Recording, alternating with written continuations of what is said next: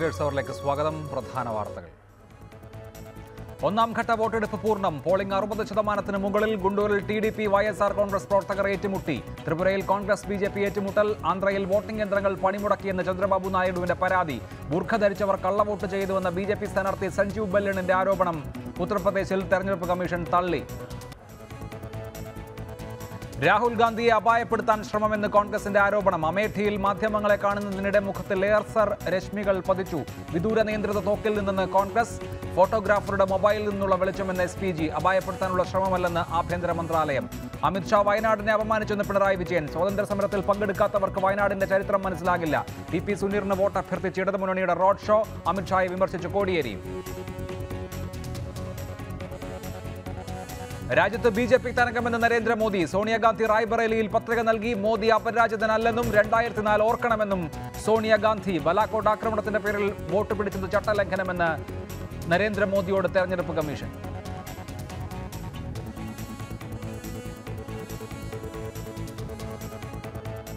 KM മാണിക്ക് കേരളം വിട നൽകി. പാലായെ കണ്ണീരണിയിപ്പിച്ച് വിലാപയാത്ര. അവസാനമായി ഒരു നോക്ക് കാണാൻ തടിച്ചുകൂടിയത് ആയിരങ്ങൾ. സംസ്കാരം പൂർണ്ണ ഔദ്യോഗിക ബഹുമതികളോടെ. തെരഞ്ഞെടുപ്പ് പ്രചരണത്തിൽ അലംഭാവമുണ്ടായെന്ന പരാതിയുമായി തിരുവനന്തപുരം, കോഴിക്കോട്, വടകര മണ്ഡലങ്ങളിലെ UDF സ്ഥാനാർത്ഥികൾ രംഗത്ത്. തെരഞ്ഞെടുപ്പ് പ്രചരണ പ്രവർത്തനങ്ങളിൽ നേതാക്കളുടെയും പ്രവർത്തകരുടെയും അലംഭാവം കാലുവാരലിന്റെ ഭാഗമാണെന്നാണ് സ്ഥാനാർത്ഥികളുടെ ആരോപണം. സർവേകളിൽ കുമ്മനം രാജശേഖരന് തിരുവനന്തപുരത്ത് വിജയം പ്രഖ്യാപിച്ച സാഹചര്യത്തിൽ കോൺഗ്രസ് സ്ഥാനാർത്ഥി ശശി തരൂരിന്റെ പ്രചരണ പ്രവർത്തനങ്ങളിൽ പ്രവർത്തകരുടെ സഹകരണമില്ലെന്ന് DCC നേതാക്കൾ തന്നെ ചൂണ്ടിക്കാണിച്ചിരുന്നു. തിരുവനന്തപുരത്ത് ശശി തരൂരിന്റെ പ്രചരണ പ്രവർത്തനങ്ങളിൽ നിന്ന് നേതാക്കളിൽ ചിലർ ഒളിച്ചോടുകയാണെന്നും ഇവർക്കെതിരെ പരാതി നൽകുമെന്നും DCC general secretary Thampanoor Satheesh പരസ്യമായി ഫേസ്ബുക്കിൽ കുറിച്ചിരുന്നു. ചിലയിടങ്ങളിൽ അട്ടിമറി സാധ്യതകൾ നടക്കുന്നതായുള്ള വിലയിരുത്തലുകളെ തുടർന്ന് മുതിർന്ന നേതാക്കളും മുന്നറിയിപ്പുമായി രംഗത്ത് വന്നു. ശക്തമായ ത്രികോണ മത്സരം നടക്കുന്ന മണ്ഡലമായിട്ടും ശശി തരൂരിന്റെ പ്രചരണത്തിന് ആളില്ലെന്ന ആക്ഷേപം ശക്തമാണ്. ചില മാധ്യമ സർവേകളിൽ കുമ്മനം രാജശേഖരന് വിജയം പ്രഖ്യാപിക്കുകയും ചെയ്തിരുന്നു. കനത്ത ചൂട് മൂലമാണ് പകൽ പ്രചരണത്തിന് ആളില്ലാത്തതെന്നും രാവിലെയും വൈകിട്ടും പ്രവർത്തകരുടെ സാന്നിധ്യം ഉണ്ടെന്നുമാണ് നേതാക്കളുടെ മറുപടി. പ്രചരണത്തിലെ മെല്ലെപ്പോക്ക് ചൂണ്ടിക്കാട്ടി ശശി തരൂർ കേന്ദ്ര നേതൃത്വത്തെ സമീപിച്ചുവെന്ന വാർത്തകളും ഇതിനിടെ പുറത്തുവന്നു. എന്നാൽ രേഖാമൂലം പരാതി നൽകിയെന്ന പ്രചരണം ശശി തരൂർ തള്ളി. ആക്ഷേപം സംസ്ഥാന നേതൃത്വം പരിശോധിക്കുമെന്നും തരൂർ പ്രതികരിച്ചു. ഞാനൊരു സ്ഥാനാർത്ഥിയായിട്ട് എനിക്കിതൊന്നും ഇടപെടാനുള്ള സമയമില്ല. ഞാൻ രാവിലെ 8 മണി മുതൽ രാത്രി 11 മണി വരെ പര്യടന വാഹനത്തിൽ ഓടി നടക്കുന്ന സ്ഥിതിയിൽ ഇതൊക്കെ നമ്മൾ ക്യാമ്പയിൻ ടീമിനെ ഏൽപ്പിക്കും. അപ്പോൾ ഞാൻ പറഞ്ഞത്, ഞാൻ കാണുന്നതിൽ എനിക്കൊരു പ്രശ്നവും ഒരു ബുദ്ധിമുട്ടും കാണുന്നില്ല. പക്ഷേ അഥവാ ചില ഭാഗത്തിൽ ചില വീഴ്ചയോ കുറവോ ഉണ്ടെങ്കിൽ അതൊക്കെ പാർട്ടി പരിഹരിക്കും എന്നാണ് മൊത്തത്തിൽ ഞാൻ പറഞ്ഞിരിക്കുന്നത്. കഴിഞ്ഞ തവണ BJP 2ാം സ്ഥാനത്ത് വന്ന വട്ടിയൂർക്കാവ് മണ്ഡലത്തിലാണ് തരൂരിന്റെ പ്രചരണം ഒട്ടും കാര്യക്ഷമമല്ലാത്തത്. തീരദേശ മേഖലകളിലാണ് സിറ്റിംഗ് MP നിലവിൽ ശ്രദ്ധ കേന്ദ്രീകരിച്ചിരിക്കുന്നതും. DCC നേതൃത്വത്തിനും ചില സംസ്ഥാന നേതാക്കൾക്കും എതിരെയാണ് ആരോപണത്തിന്റെ മുന നീളുന്നത്. കോഴയാരോപണം ഉയർന്നതിന് പിന്നാലെ നേതാക്കളിൽ പലരും തന്നെ സംരക്ഷിക്കാൻ തയ്യാറാകുന്നില്ലെന്നാണ് കോഴിക്കോട് NK രാഘവന്റെ പരാതി. വടകരയിൽ P ജയരാജനെതിരെ പ്രചരണത്തിന് നേതാക്കൾ മുന്നിട്ടിറങ്ങാൻ തയ്യാറാകുന്നില്ലെന്ന് K മുരളീധരനും പരാതിയുണ്ട്. 3ഇടത്തും സ്ഥാനാർത്ഥികൾ പരാജയപ്പെട്ടാൽ ചുമതലയുള്ളവർക്കെതിരെ കർശന നടപടി ഉണ്ടാകുമെന്നാണ് നേതൃത്വം നൽകിയിരിക്കുന്ന മുന്നറിയിപ്പ്. Reporter, Thiruvananthapuram. Shri Jyothikumar ചമക്കല Congress, Shri Jacob George മുതിർന്ന മാധ്യമപ്രവർത്തകൻ, Shrimati OM ശാലീന BJP, Shri SK Sajeesh CPIM എന്നിവർ. ആദ്യം ശ്രീ ജ്യോതികുമാർ ചമക്കല, തിരുവനന്തപുരത്ത് ശശി തരൂരിനെ കാലുവാരാനുള്ള നീക്കം ഉണ്ടോ?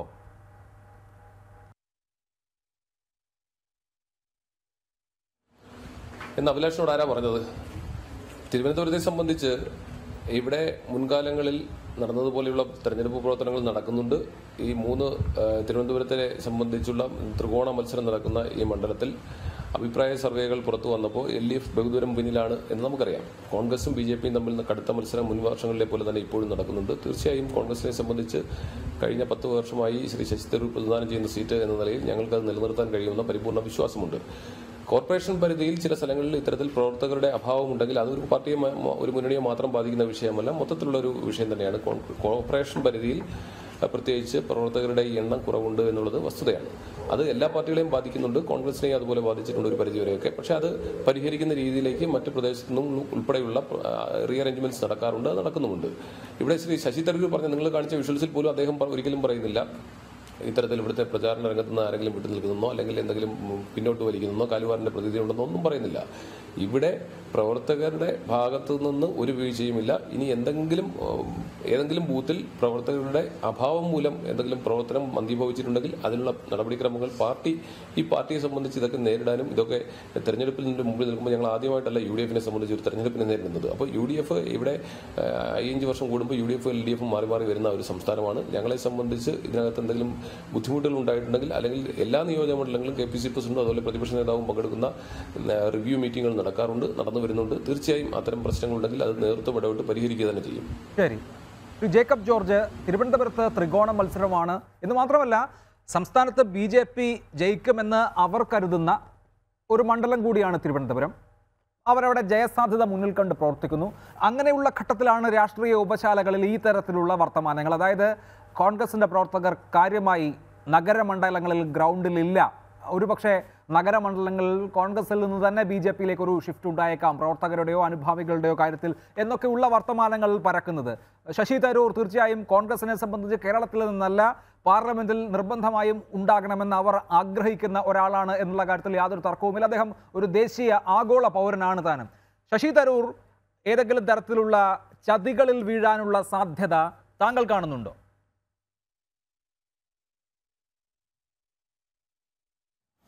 ശശി തരൂര് സ്വാഭാവികമായിട്ടും കേരളത്തിലെ തന്നെ നല്ല ഇന്ത്യയിലെ തന്നെ മികവുള്ള സ്ഥാനാർത്ഥികളിൽ ഒരാളാണ്. അക്കാര്യത്തിൽ യാതൊരു സംശയവുമില്ല.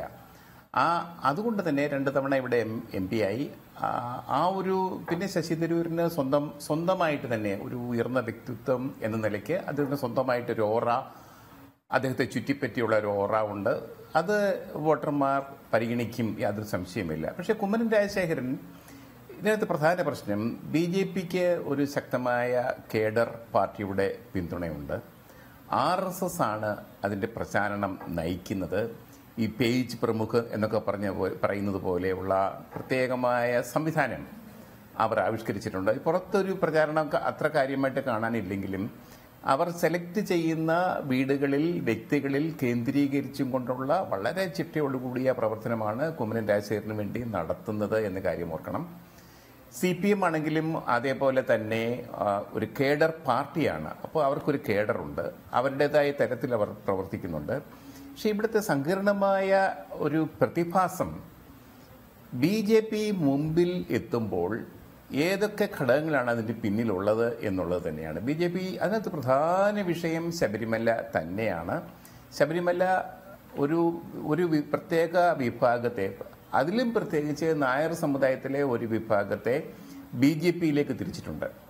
കേരളത്തിൽ അങ്ങോളം ഇങ്ങോളം നമ്മൾ കാണുന്നത് ഐക്യജനാധിപത്യ മുന്നണിയും ഇടതുപക്ഷ ജനാധിപത്യ മുന്നണിയും തമ്മിലുള്ള ഭയങ്കര ശക്തമായ ഒരു പോരാട്ടമാണ്.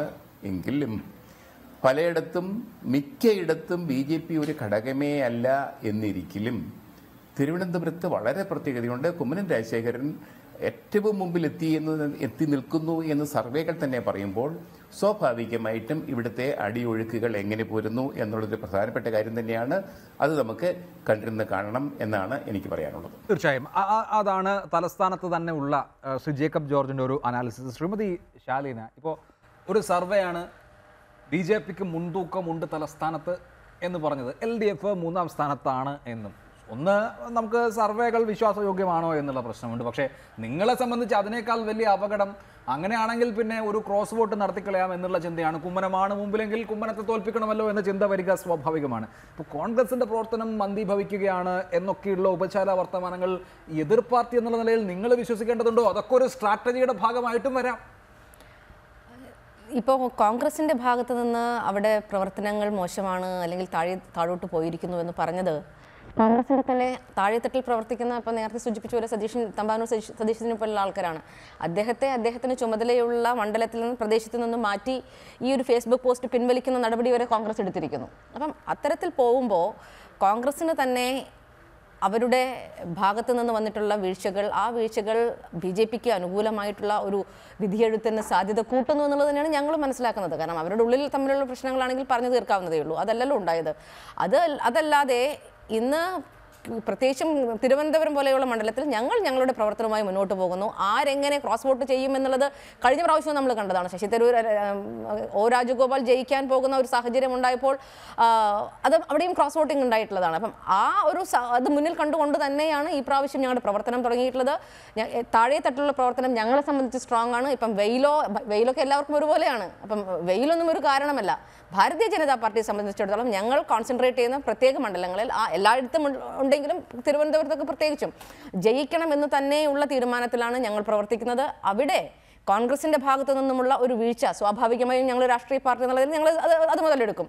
പക്ഷേ ഞങ്ങളുടെ പ്രവർത്തനത്തിൽ ഈ ഒരു വിശ്വാസം അത് ഞങ്ങൾ ജയിക്കാൻ വേണ്ടി തന്നെയുള്ള പ്രവർത്തനമാണ്. അതിൽ CPM-ന്റെ ഭാഗത്തു നിന്നും ക്രോസ് വോട്ടിംഗ് ഉണ്ടാകും എന്നുള്ള സൂചന ഇലക്ഷനിൽ സ്ഥാനാർത്ഥി പ്രഖ്യാപനം വന്ന ഉടനെ തന്നെ വന്നതാണ്. ശരി, അതാണ് BJP-യുടെ ആശങ്ക. ശ്രീ SK സജീഷ്, ഒന്ന്, തെരഞ്ഞെടുപ്പിൽ എത്ര പോസ്റ്റർ ഒട്ടിക്കുന്നു, എത്ര ഇടത്ത സ്ക്വാഡ് പോകുന്നു എന്നുള്ളതല്ല ഒരു വിധിയെ നിർണ്ണയിക്കുക, മറിച്ച് ജനങ്ങൾക്ക് ഏത് നിലക്കുള്ള ഒരു തീരുമാനം എടുക്കാൻ തോന്നും എന്നുള്ളതാണ്. അതിലിപ്പോൾ നമ്മുടേതുപോലെയുള്ള സമ്പൂർണ്ണ സാക്ഷരതയുള്ള ഇത്രയധികം മീഡിയ കവറേജ് ഉള്ള ഒരു സംസ്ഥാനത്ത്, മീഡിയ സാന്ദ്രതയുള്ള ഒരു സംസ്ഥാനത്ത് ഈ പറയുന്ന പ്രചരണ ഘോഷങ്ങൾ എത്രമാത്രം പ്രചരണ ഘോഷങ്ങൾ കൊണ്ട് വിധി നിർണ്ണയിക്കപ്പെടും എന്നുള്ള കാര്യത്തിലും സംശയമുണ്ട്. അപ്പോൾ തിരുവനന്തപുരം പോലെയുള്ള ഒരു ക്രൂഷ്യലായ മണ്ഡലത്തിൽ, പിന്നെ ഇവിടെ സൂചിപ്പിക്കുന്ന മറ്റ് ചില മണ്ഡലങ്ങളിലൊക്കെ ഉണ്ടാകുന്ന രാഷ്ട്രീയ അന്തരീക്ഷം ഏത് നിലയ്ക്കാണ് നിങ്ങൾ ഉൾക്കൊള്ളുന്നത്? അതിപ്പോൾ പ്രവർത്തകർ പ്രവർത്തിച്ചാലും ഇല്ലെങ്കിലും, പോസ്റ്റർ ഒട്ടിച്ചാലും ഇല്ലെങ്കിലും ജനങ്ങൾക്കൊരു തീരുമാനം ഉണ്ടാവുക എന്നുള്ളത് സ്വാഭാവികമല്ലേ?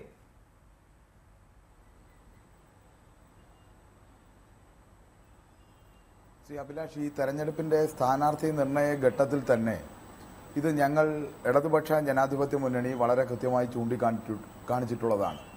കേരളത്തിൽ ചില മണ്ഡലങ്ങളിൽ BJP-യുമായി ചേർന്നുകൊണ്ട് കോൺഗ്രസിൻ്റെ കോലിബി സഖ്യമുണ്ട് എന്നത്, അത് തിരുവനന്തപുരത്ത് ഗുണഭോക്താവായി BJP-യെ മാറ്റുകയും അതുപോലെ തന്നെ കൊല്ലം, വടകര, കോഴിക്കോട്, കണ്ണൂർ മണ്ഡലങ്ങളിൽ BJP തിരിച്ച് സഹായിക്കുകയും ചെയ്യുന്ന BJP കോൺഗ്രസിനെ സഹായിക്കുകയും ചെയ്യുന്ന രീതിയിൽ അവർ തമ്മിൽ ധാരണയുണ്ടായിട്ടുണ്ട് എന്ന് ഞങ്ങൾ ആദ്യമേ പറഞ്ഞ കാര്യമാണ്.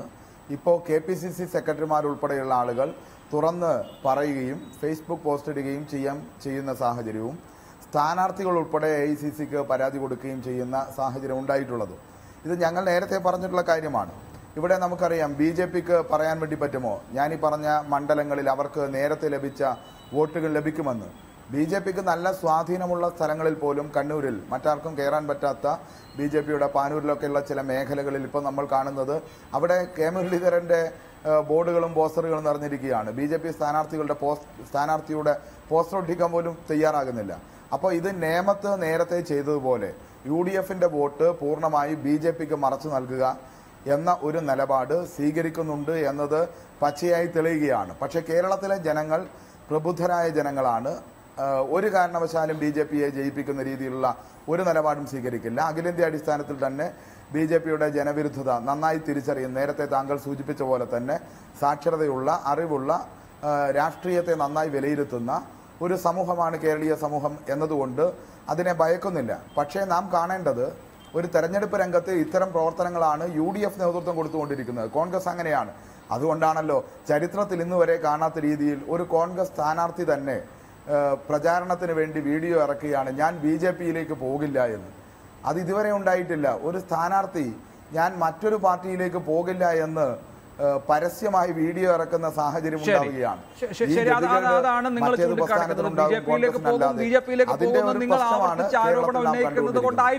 ഒരു പക്ഷേ ഞാൻ വരാം. ശ്രീ ജ്യോതികുമാർ ചമ്മക്കല നേരത്തെ ചോദിച്ചില്ലേ എവിടെ നിന്ന് കിട്ടി ഇങ്ങനൊരു വിവരം എന്ന്. ഒന്ന്, ശശി തരൂർ തന്നെ AICCക്ക് പരാതി നൽകിയതായി രാവിലെ മുതൽ മാധ്യമ വാർത്തകൾ വരുന്നു. ശ്രീ ശശി തരൂർ അത് നിഷേധിച്ചിട്ടുണ്ട്. ഒരു സ്ഥാനാർത്ഥിക്ക് ഒരിക്കലും അഡ്മിറ്റ് ചെയ്യാൻ കഴിയുന്ന കാര്യമല്ലല്ലോ അത്. കോൺഗ്രസിന്റെ തന്നെ അവിടെ ഗ്രൗണ്ടിൽ പ്രവർത്തിക്കുന്ന നേതാക്കൾ നൽകുന്ന സൂചന, തമ്പാനൂർ സതീഷ് നേരത്തെ ഇവിടെ സൂചിപ്പിച്ചതുപോലെ എൻ്റെ പാർട്ടി ചുമതലയുള്ള മേഖലകളിൽ ഒളിച്ചോടുന്ന നേതാക്കൾക്കെതിരെ ഞാൻ പരാതി കൊടുക്കും എന്നാണ് അദ്ദേഹം പറഞ്ഞത്. പ്രവർത്തകർക്കെതിരെ പരാതി കൊടുക്കുമെന്നല്ല. ഇന്നിപ്പോൾ ഒരു INTUC നേതാവ്, കോൺഗ്രസിൻ്റെയും നേതാവ് അദ്ദേഹത്തിൻ്റെ ചുമരിലെ, അദ്ദേഹത്തിൻ്റെ മതിലിലെ കൈപ്പത്തി മാറ്റി താമര ചിഹ്നം വരച്ചു എന്ന് പറയുമ്പോൾ നിങ്ങളുടെ റാങ്ക് ആൻഡ് ഫയലിൽ നിന്ന് തന്നെ അങ്ങോട്ടൊരു ഷിഫ്റ്റ് ഉണ്ടാകുന്നുണ്ടോ? അതല്ലെങ്കിൽ ഒന്ന് പതുങ്ങുന്ന, അല്ലെങ്കിൽ മിണ്ടാതിരിക്കുന്ന, പ്രവർത്തിക്കേണ്ട എന്ന് തീരുമാനിക്കുന്ന അവസ്ഥ ഉണ്ടാകുന്നു എന്ന സംശയം പൊതുമണ്ഡലത്തിൽ വരുന്നു. അതുകൊണ്ടാണ് ഈ ചോദ്യവും ഈ ചർച്ചയും ഉദിക്കുന്നത് തന്നെ.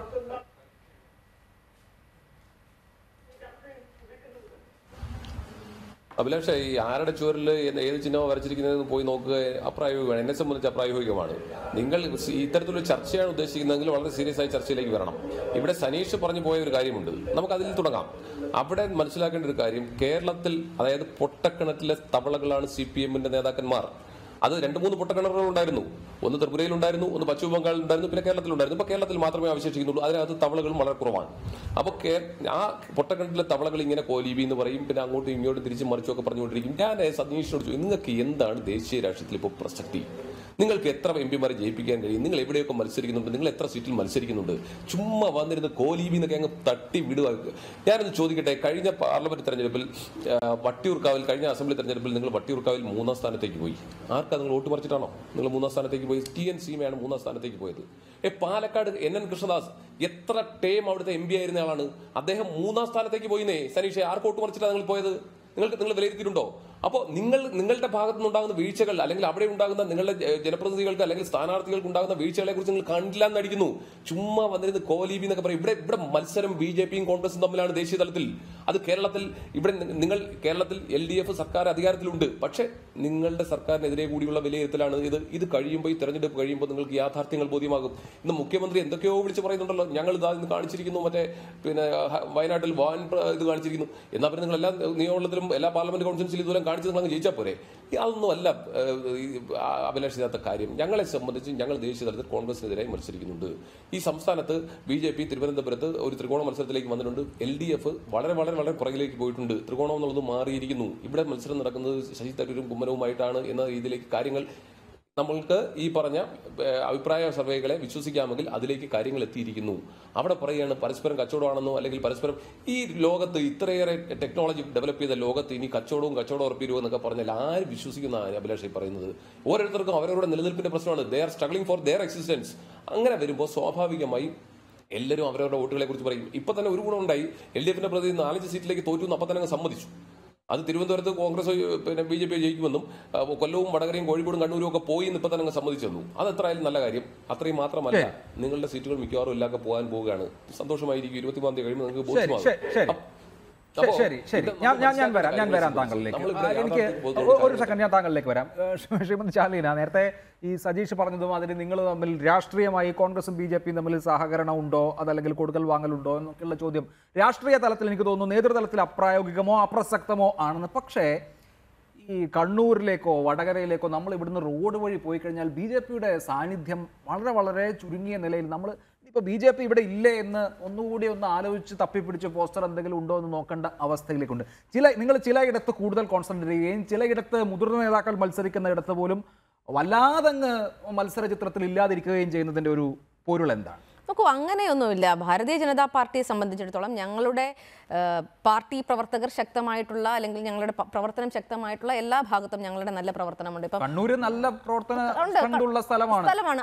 അവിടെ ഞാൻ പറയുന്നത് ഇപ്പം അവിടെ CK പത്മനാഭനാണ് ഞങ്ങളുടെ സ്ഥാനാർത്ഥി. അദ്ദേഹം മുതിർന്ന നേതാവ് തന്നെയാണ്. അദ്ദേഹത്തെ സംരക്ഷിക്കുക അല്ലെങ്കിൽ അദ്ദേഹത്തിന് വേണ്ടി പ്രവർത്തിക്കുക എന്നുള്ള നിലയിൽ പാർട്ടിയെ സംബന്ധിച്ച് പാർട്ടിക്ക് സാധിക്കുന്ന എല്ലാ കാര്യങ്ങളും അവിടെ ചെയ്യുന്നുണ്ട്. പിന്നെ കോൺഗ്രസ്സുകാരും CPM-കാരും ഒട്ടിക്കുന്ന പോസ്റ്ററിന്റെ എണ്ണം നോക്കിയിട്ട് BJPയെ വിലയിരുത്തരുത്. അത് നോക്കുകയാണെങ്കിൽ കൃത്യമായിട്ട് നമ്മൾ എണ്ണം പരിശോധിച്ച് നോക്കുകയാണെങ്കിൽ ഈ തെരഞ്ഞെടുപ്പ് കണക്ക് കൊടുക്കുമ്പോൾ ഈ ഇതിന് മുഴുവൻ കണക്കെടുത്തിട്ടുണ്ടെങ്കിൽ അതിന്റെ ഒരു യഥാർത്ഥ ചിത്രം എന്താണ് എന്ന് നമുക്ക് മനസ്സിലാവാൻ സാധിക്കും. അത്തരത്തിൽ ഞങ്ങൾ വിലയിരുത്തരുത്. ഇനി ഇപ്പം ശ്രീ സനീഷ് പറഞ്ഞത് ചില മണ്ഡലങ്ങളിൽ ഞങ്ങൾ അങ്ങോട്ടും ഇങ്ങോട്ടും ധാരണയിലെത്തിയിരിക്കുന്നു, കോലീബി സഖ്യം. എനിക്ക് സനീഷിനോട് ചോദിക്കാനുള്ളത്, കഴിഞ്ഞ പ്രാവശ്യം വയനാട്ടിൽ നിങ്ങൾ സത്യൻ മൊക്കേരിയെ മത്സരിപ്പിച്ച സമയത്ത് 3,56,000 വോട്ടാണ് നേടിയത്. ആ 3,56,000 വോട്ട് ഇപ്പോൾ നിങ്ങൾ മത്സരിപ്പിക്കുന്ന സ്ഥാനാർത്ഥിക്ക് ലഭിക്കുമോ? അത് കാരണം 20,000 വോട്ടിലേക്ക് MI ഷാനവാസിന്റെ ഭൂരിപക്ഷത്തെ ചുരുക്കിയ പാർട്ടി CPI മത്സരിക്കുമ്പോൾ അതേ സ്ഥലത്ത് ഇപ്പൊ കോൺഗ്രസ് ശരിയാണ്. ഞാൻ ചോദിക്കുന്നത്, രാഹുൽ ഗാന്ധി മത്സരിക്കുന്ന അവസരത്തിലും ഇവരുടെ കേഡർ വോട്ടുകൾ എന്ന് പറയുന്ന ഇവർക്ക് ഏറ്റവും അധികം വോട്ട് നേടാൻ സാധിച്ച വയനാട് പോലെയുള്ള മണ്ഡലം, ആ മണ്ഡലത്തിൽ അതേ വോട്ടുകൾ നിലനിർത്താൻ ഇപ്പൊ സാധിക്കുമോ? പോപ്പുലർ വോട്ട് പക്ഷേ ഞാൻ പറയുന്നത് രണ്ടു കൂട്ടരും പ്രധാനമന്ത്രി സ്ഥാനാർത്ഥിയായിട്ട് രാഹുൽ ഗാന്ധിയെ ഉയർത്തി കാണിക്കുമ്പം ഇവിടെ കേരളത്തിൽ ഈ ചർച്ചകൾ നടത്തുന്നതിലൊന്നും യാതൊരു അർത്ഥവുമില്ല. ഭാരതീയ ജനതാ പാർട്ടി ശക്തമായി നിൽക്കുന്ന മണ്ഡലങ്ങളിൽ ഞങ്ങൾ ചില കേരളത്തെ സംബന്ധിച്ച് പറയുകയാണെങ്കിൽ ഞങ്ങളുടെ ശക്തി വർദ്ധിപ്പിക്കുക എന്നുള്ളതും, അതുകൂടാതെ ഈ പ്രാവശ്യം 4 സീറ്റിലെങ്കിലും ജയം ഉറപ്പിക്കുക എന്നുള്ളതുള്ള ശ്രമമാണ് ഞങ്ങളുടെ ഭാഗത്തുള്ളത്. ആ ശ്രമത്തിലേക്കാണ് ഞങ്ങൾ പോയിക്കൊണ്ടിരിക്കുന്നത്. ശരി, ശ്രീ ജേക്കബ് ജോർജ്, ഈ കോലീബി അല്ലെങ്കിൽ കോൺഗ്രസും BJPയും തമ്മിലുള്ള സഹകരണം അല്ലെങ്കിൽ BJPയും CPMഉം തമ്മിലുള്ള സഹകരണം എന്ന ആരോപണം ഉന്നയിക്കുന്നത് യഥാർത്ഥത്തിൽ ന്യൂനപക്ഷ വോട്ട് ശേഷിച്ച് മുസ്ലിം വോട്ട് എന്ന ലക്ഷ്യം വെച്ചാണ്. താങ്കൾ ഈ തെരഞ്ഞെടുപ്പിൽ അതിൻ്റെ സാധ്യതകൾ എത്രമാത്രം കാണുന്നു എന്നുള്ളത് ഒന്നാമത്തെ ചോദ്യം. രണ്ടാമത്തേത്, ഇപ്പോൾ ശ്രീ ജ്യോതികുമാർ പറഞ്ഞത് മാതിരി തിരുവനന്തപുരത്തെ സംബന്ധിച്ച് അത് BJPയും കോൺഗ്രസും തമ്മിലുള്ള മത്സരമായി മാറിയിട്ടുണ്ടോ? അങ്ങനെ ഉണ്ടാവാൻ പ്രചരണ രംഗത്ത് സാധ്യതയില്ല, പക്ഷേ എന്താണ് ഗ്രൗണ്ടിലെന്ന് എനിക്കറിയില്ല, അതുകൊണ്ടാണ് താങ്കളോട് ചോദിക്കുന്നത്.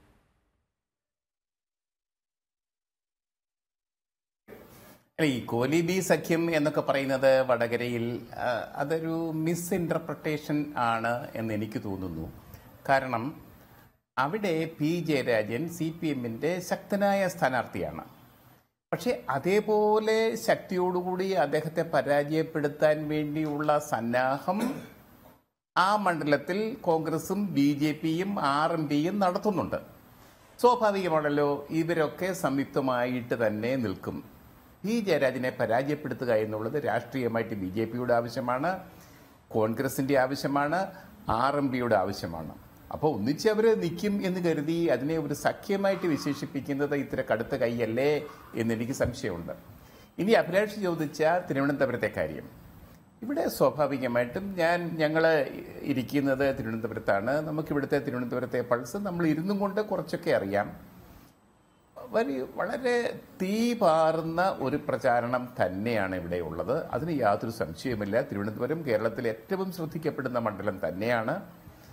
കുമ്മനം രാജശേഖരൻ പ്രവർത്തനത്തിൽ മുമ്പിലെത്തിയിട്ടുണ്ട്. ശശി തരൂർ സ്വാഭാവികമായിട്ടും സിറ്റിംഗ് MP എന്ന നിലയിലും വ്യക്തിത്വത്തിൻ്റെ ഒരു മഹിമ കൊണ്ടും അദ്ദേഹവും വളരെ മുമ്പിലാണ്. എനിക്ക് തോന്നുന്നു C. ദിവാകരൻ CPI നേതാവ്, ആദ്യമൊക്കെ അദ്ദേഹം വളരെ മുമ്പിലായിരുന്നു. പക്ഷേ ഇപ്പോൾ പ്രവർത്തനത്തിൻ്റെ കുറവ് കൊണ്ടൊന്നുമല്ല, 3 ത്രികോണ മത്സരം നടക്കുമ്പോൾ സ്വാഭാവികമായിട്ടും ഒരു കട്ടയ്ക്ക് 3 പേര് നിൽക്കാൻ സാധ്യത കുറവാണ്. ഇവിടെ 2 കൂട്ടരും തന്നെയാണ് മുമ്പിൽ എന്നാണ് ഞാൻ വിലയിരുത്തുന്നത്. അതായത് ശശി തരൂരും കുമ്മനവും. അത് വളരെ അഭിലാഷേ നമുക്കറിയാം, അണ്ടർഗ്രൗണ്ടിൽ അത് അടിത്തട്ടിൽ ഭയങ്കര പല അടിയൊഴുക്കുകളും ഉണ്ടാക്കാൻ വേണ്ടിയുള്ള ശ്രമങ്ങൾ നടക്കുന്നുണ്ട്. ഒരു നായർ സമുദായത്തിൽ ഒരു നല്ല പങ്ക് ആൾക്കാർ ശബരിമല വിഷയത്തിൻ്റെ പേരിൽ ഇടതുപക്ഷത്തെ തോൽപ്പിക്കുക എന്ന ലക്ഷ്യത്തോടു കൂടി കുമ്മനത്തിന് പിന്തുണ കൊടുത്തിട്ടുണ്ട്. അതേസമയം നായർ സമുദായത്തിൽ തന്നെ ഇത് ശശി തരൂരാണ് ജയിക്കേണ്ട സ്ഥാനാർത്ഥി എന്ന് വിശ്വസിച്ച് ആത്മാർത്ഥമായിട്ട് പ്രവർത്തിക്കുന്ന പ്രവർത്തന രംഗത്തുള്ള NSS നേതൃത്വം ഉൾപ്പെടെ പ്രവർത്തിക്കുന്നുണ്ട് ശശി തരൂരിന് വേണ്ടി എന്നുള്ള കാര്യം ഓർക്കണം. പിന്നെ വേറെ ഒരു പ്രധാനപ്പെട്ട ഘടകം, ഇവിടെ ന്യൂനപക്ഷങ്ങൾ വളരെ ശക്തമായ ഒരു പ്രദേശമാണ് തിരുവനന്തപുരം. ക്രിസ്ത്യൻ മുസ്ലിം സമുദായങ്ങളുടെ സാന്നിധ്യം വളരെ ശക്തമാണ്. ഒരു വശത്ത് ഒരു ഭൂരിപക്ഷ ഹിന്ദു കൺസോൾട്ടേഷൻ ഉണ്ടാവുമ്പോൾ സ്വാഭാവികമായിട്ടും ന്യൂനപക്ഷങ്ങളുടെ ഒരു ഏകീകരണം ഉണ്ടാവും. അതിൽ യാതൊരു സംശയവുമില്ല, അത് നടക്കുന്നുണ്ട്, നമുക്കത് കാണാൻ കഴിയും. നമുക്ക് നേരിട്ട് മനസ്സിലാക്കാൻ പറ്റും. ഈ കഴിഞ്ഞ തെരഞ്ഞെടുപ്പിലും ഉണ്ടായിട്ടുള്ളത് അവസാന നിമിഷത്തെ ഈ പറയുന്ന സാമുദായികമായ കൺസോൾട്ടേഷൻ ആണല്ലോ. അത് ഇത്തവണ ആരെ തുണയ്ക്കും എന്നുള്ളത് വളരെ പ്രധാനമാണ്. താങ്കൾ സൂചിപ്പിച്ചതുപോലെ അവിടെയുള്ള ഈ നായർ അല്ലെങ്കിൽ ഹിന്ദു വോട്ടുകൾ ശശി തരൂരിനും കുമ്മനത്തിനും ഇടയിൽ ഡിവൈഡ് ചെയ്യപ്പെടാം. ഒരു പക്ഷേ അതിൽ കൂടുതൽ കുമ്മനത്തിന് കിട്ടുന്ന സാഹചര്യം പോലും ഉണ്ടായേക്കാം. അവിടെ ഈ താങ്കൾ പറഞ്ഞ ഈ മൈനോറിറ്റി കൺസോളിഡേഷൻ വളരെ പ്രധാനമാണ്, വിശേഷിച്ച് സിറ്റിക്ക് ഔട്ടറിലുള്ള മണ്ഡലങ്ങളിൽ. അത് ആർക്കനുകൂലമായി, C. ദിവാകരന് അനുകൂലമായി ഉണ്ടാകുമോ അതോ ശശി തരൂരിന് അനുകൂലമായി ഉണ്ടാകുമോ എന്നുള്ളതല്ലേ ഈ തെരഞ്ഞെടുപ്പിന്റെ വിധിയെ നിർണ്ണയിക്കുക? അങ്ങനെയാണെങ്കിൽ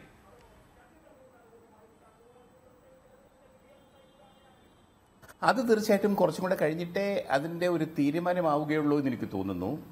കാരണം ഒരു ന്യൂനപക്ഷ കൺസോളിഡേഷൻ ഉണ്ടാവുന്നത് ഒരു പക്ഷേ ആരും പറഞ്ഞിട്ടൊന്നും ആവണമെന്നില്ല. അതിന് ആരും നേതൃത്വം കൊടുക്കുന്നുണ്ടെന്നും എനിക്ക് തോന്നുന്നില്ല.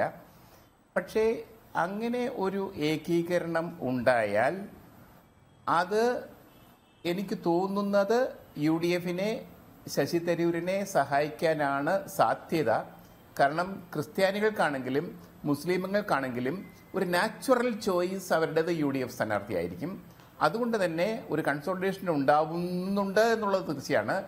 അതിൽ 2 പേരിൽ ആർക്ക് എന്ന് ചോദിച്ചാൽ കൂടുതൽ സാധ്യത ശശി തരൂരിനാണെന്ന് ഞാൻ പറയും. ശരി ശരി, ശ്രീ സജീഷ്, ഞാൻ മലബാർ മണ്ഡലങ്ങളിലേക്ക് വരുന്നതിന് മുൻപ് തിരുവനന്തപുരം കേരളത്തെ സംബന്ധിച്ച് വളരെ പ്രധാനപ്പെട്ട ഒരു മണ്ഡലമാണ്. അത് കേരളത്തിൻ്റെ തലസ്ഥാനമാണ് എന്നുള്ളത് കൊണ്ട് മാത്രമല്ല, അവിടെ BJP ഒരു ത്രികോണ മത്സരം ഉണ്ടാക്കിയിട്ടുണ്ട് എന്നുള്ളത് കൂടിയാണ്. കേരളത്തിൻ്റെ തലസ്ഥാനം BJP പിടിക്കുക എന്നുള്ളത് തീർച്ചയായും അതൊരു സൈക്കോളജിക്കൽ ഇമ്പാക്റ്റ് ഉണ്ടാക്കുന്ന കാര്യമാണ്.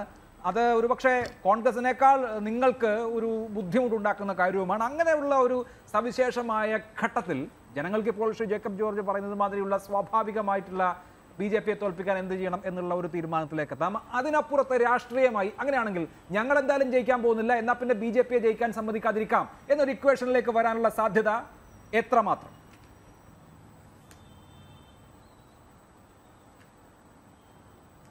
അല്ല ശ്രീ അഭിലാഷ്, നമ്മൾ ഒരു കാര്യം കാണേണ്ടത്, ഈ തെരഞ്ഞെടുപ്പ് രാജ്യത്ത് BJPക്കെതിരായ വികാരമാണ് എല്ലാ ഘട്ടത്തിലും ഉയർന്നു വരുന്നത്. കഴിഞ്ഞ 5 വർഷക്കാലമായി നരേന്ദ്രമോദി ഗവൺമെന്റ് ജനവിരുദ്ധമായി ചെയ്ത കാര്യങ്ങൾ, ശ്രീ കുമ്മനം അവിടെ വോട്ട് പിടിക്കുന്നതാണോ ആരെങ്കിലും പറയുന്നത്?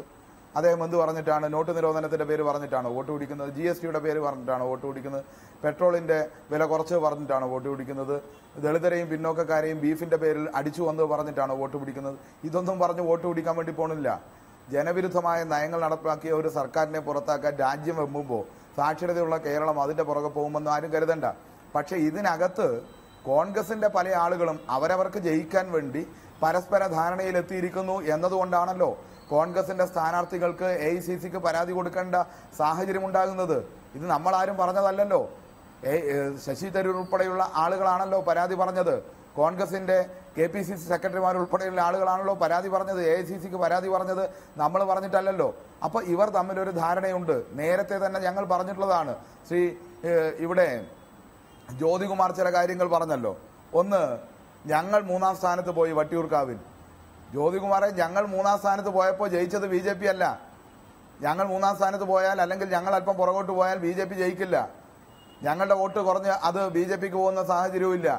എന്നാൽ നിങ്ങൾ നേമത്ത് വല്ലാതങ്ങ് പുറകെ പോയി 20,000 വോട്ടിന്റെ താഴെയായി കോൺഗ്രസിന്റെ വോട്ട് മാറി. അപ്പോഴാണ് BJPക്ക് ഏക MLA ഉണ്ടാകുന്നത്. ഇതൊക്കെ കേരളത്തിൽ ആളുകൾക്ക് അറിയാവുന്ന കാര്യമാണ്. കണ്ണടച്ചിരുട്ടാക്കിയതുകൊണ്ട് ഇതൊന്നും ആളുകൾ അറിയില്ല എന്ന് കരുതേണ്ടതില്ല. മറ്റൊന്ന്, ഞാൻ പറഞ്ഞല്ലോ, വടകര ഉൾപ്പെടെയുള്ള പ്രദേശങ്ങളിൽ കൃത്യമായ രീതിയിൽ BJPയുടെ ഒരു പ്രചരണവും നടക്കുന്നില്ല. ശ്രീമതി ON ശാലിനിയോട് എനിക്ക് ചോദിക്കാനുള്ള ചോദ്യം, ഇപ്പോൾ വടകര മണ്ഡലത്തിൽ ഏതാണ്ട് 1,25,000 വോട്ട് BJPക്ക് ഉണ്ട്. ആ 1,25,000 വോട്ട് BJPക്ക് ഈ തെരഞ്ഞെടുപ്പിൽ പിടിക്കാനാവുമോ? പറയട്ടെ. കോഴിക്കോട് മണ്ഡലത്തിൽ ഏതാണ്ട് 1.5 ലക്ഷത്തോളം അടുത്ത് വോട്ട് BJPക്കുണ്ട്. ആ വോട്ട് പിടിക്കാൻ വേണ്ടി പറ്റുമോ?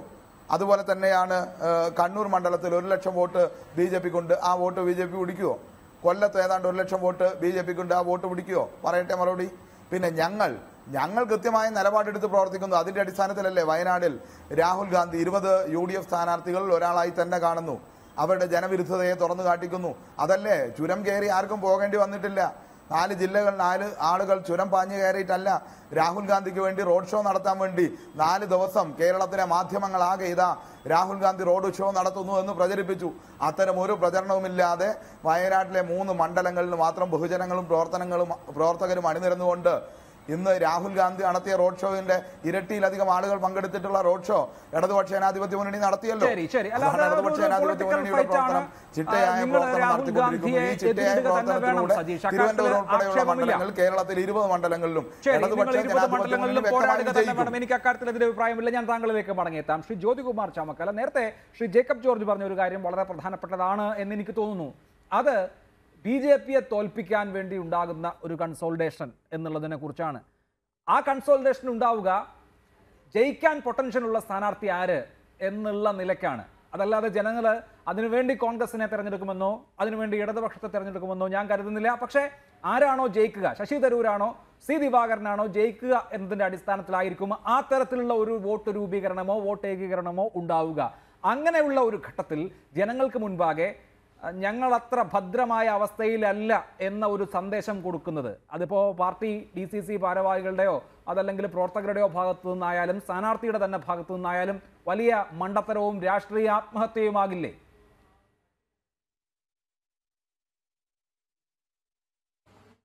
അഭിലാഷേ, ഈ LDFന്റെ പ്രതിനിധി CPMന്റെ പ്രതിനിധി എന്തൊക്കെയാ പറയുന്നത് എനിക്ക് മനസ്സിലാകുന്നില്ല. അദ്ദേഹം പറയുന്നത് പിന്നെ നേമത്ത് ശരിയാണ്. നേമത്ത് കഴിഞ്ഞ പ്രാവശ്യം ജനതാദളിന് അവസാന നിമിഷം ജനതാദളിലേക്ക് വന്ന വി സുരേന്ദ്രൻപിള്ള, അദ്ദേഹം അതിനു മുമ്പ് കേരള കോൺഗ്രസിലായിരുന്നു, അവിടെ നിന്നൊക്കെ വന്നു. അദ്ദേഹത്തിന് ജനതാദൾ ഘടകകക്ഷി എന്ന നിലയിൽ കൊടുക്കേണ്ടി വന്നു. കൊടുത്തപ്പോൾ സ്വാഭാവികമായിട്ടും വോട്ട് വളരെ കുറഞ്ഞിട്ടുണ്ട്. ശരിയാണ്. അതേ LDFന്റെ പ്രതിനിധി പറയട്ടെ, കഴിഞ്ഞ ഇപ്പോൾ നമ്മൾ പാർലമെന്റിലേക്കാണല്ലോ തെരഞ്ഞെടുപ്പ്. 2014 LDF അവിടെ എത്ര സ്ഥാനത്തായിരുന്നു നേമത്തൊന്ന്? ഞാനും സംസാരിക്കും. LDFന്റെ വോട്ട് പറഞ്ഞാൽ കൂടുകയാണ് ചെയ്തത്. കൃത്യമായി പറയണം.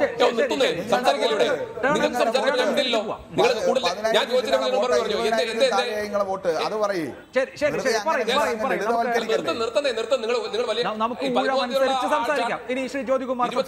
ചാട്ടേ ഉള്ളൂ സനീഷ. 23-ാം തീയതി തീരും നിങ്ങളുടെയൊക്കെ ചാട്ടം. അത് നിർത്ത്.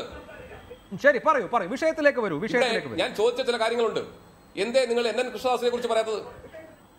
NN കൃഷ്ണദാസിനെ കുറിച്ച് എന്തേ മിണ്ടാത്തത്? നിങ്ങൾ 3-ാം സ്ഥാനത്തേക്ക് പോയി പാലക്കാട് എന്തുകൊണ്ട്? അപ്പൊ അവിടെ കോൺഗ്രസ് എന്നാലും നിങ്ങളുടെ വോട്ട് മറിച്ചു എന്നുള്ളത് നിങ്ങൾ സമ്മതിക്കുന്നില്ല. അങ്ങനെയാണ് ഞങ്ങൾ പറഞ്ഞില്ലല്ലോ വോട്ട് മറിച്ചു എന്ന്.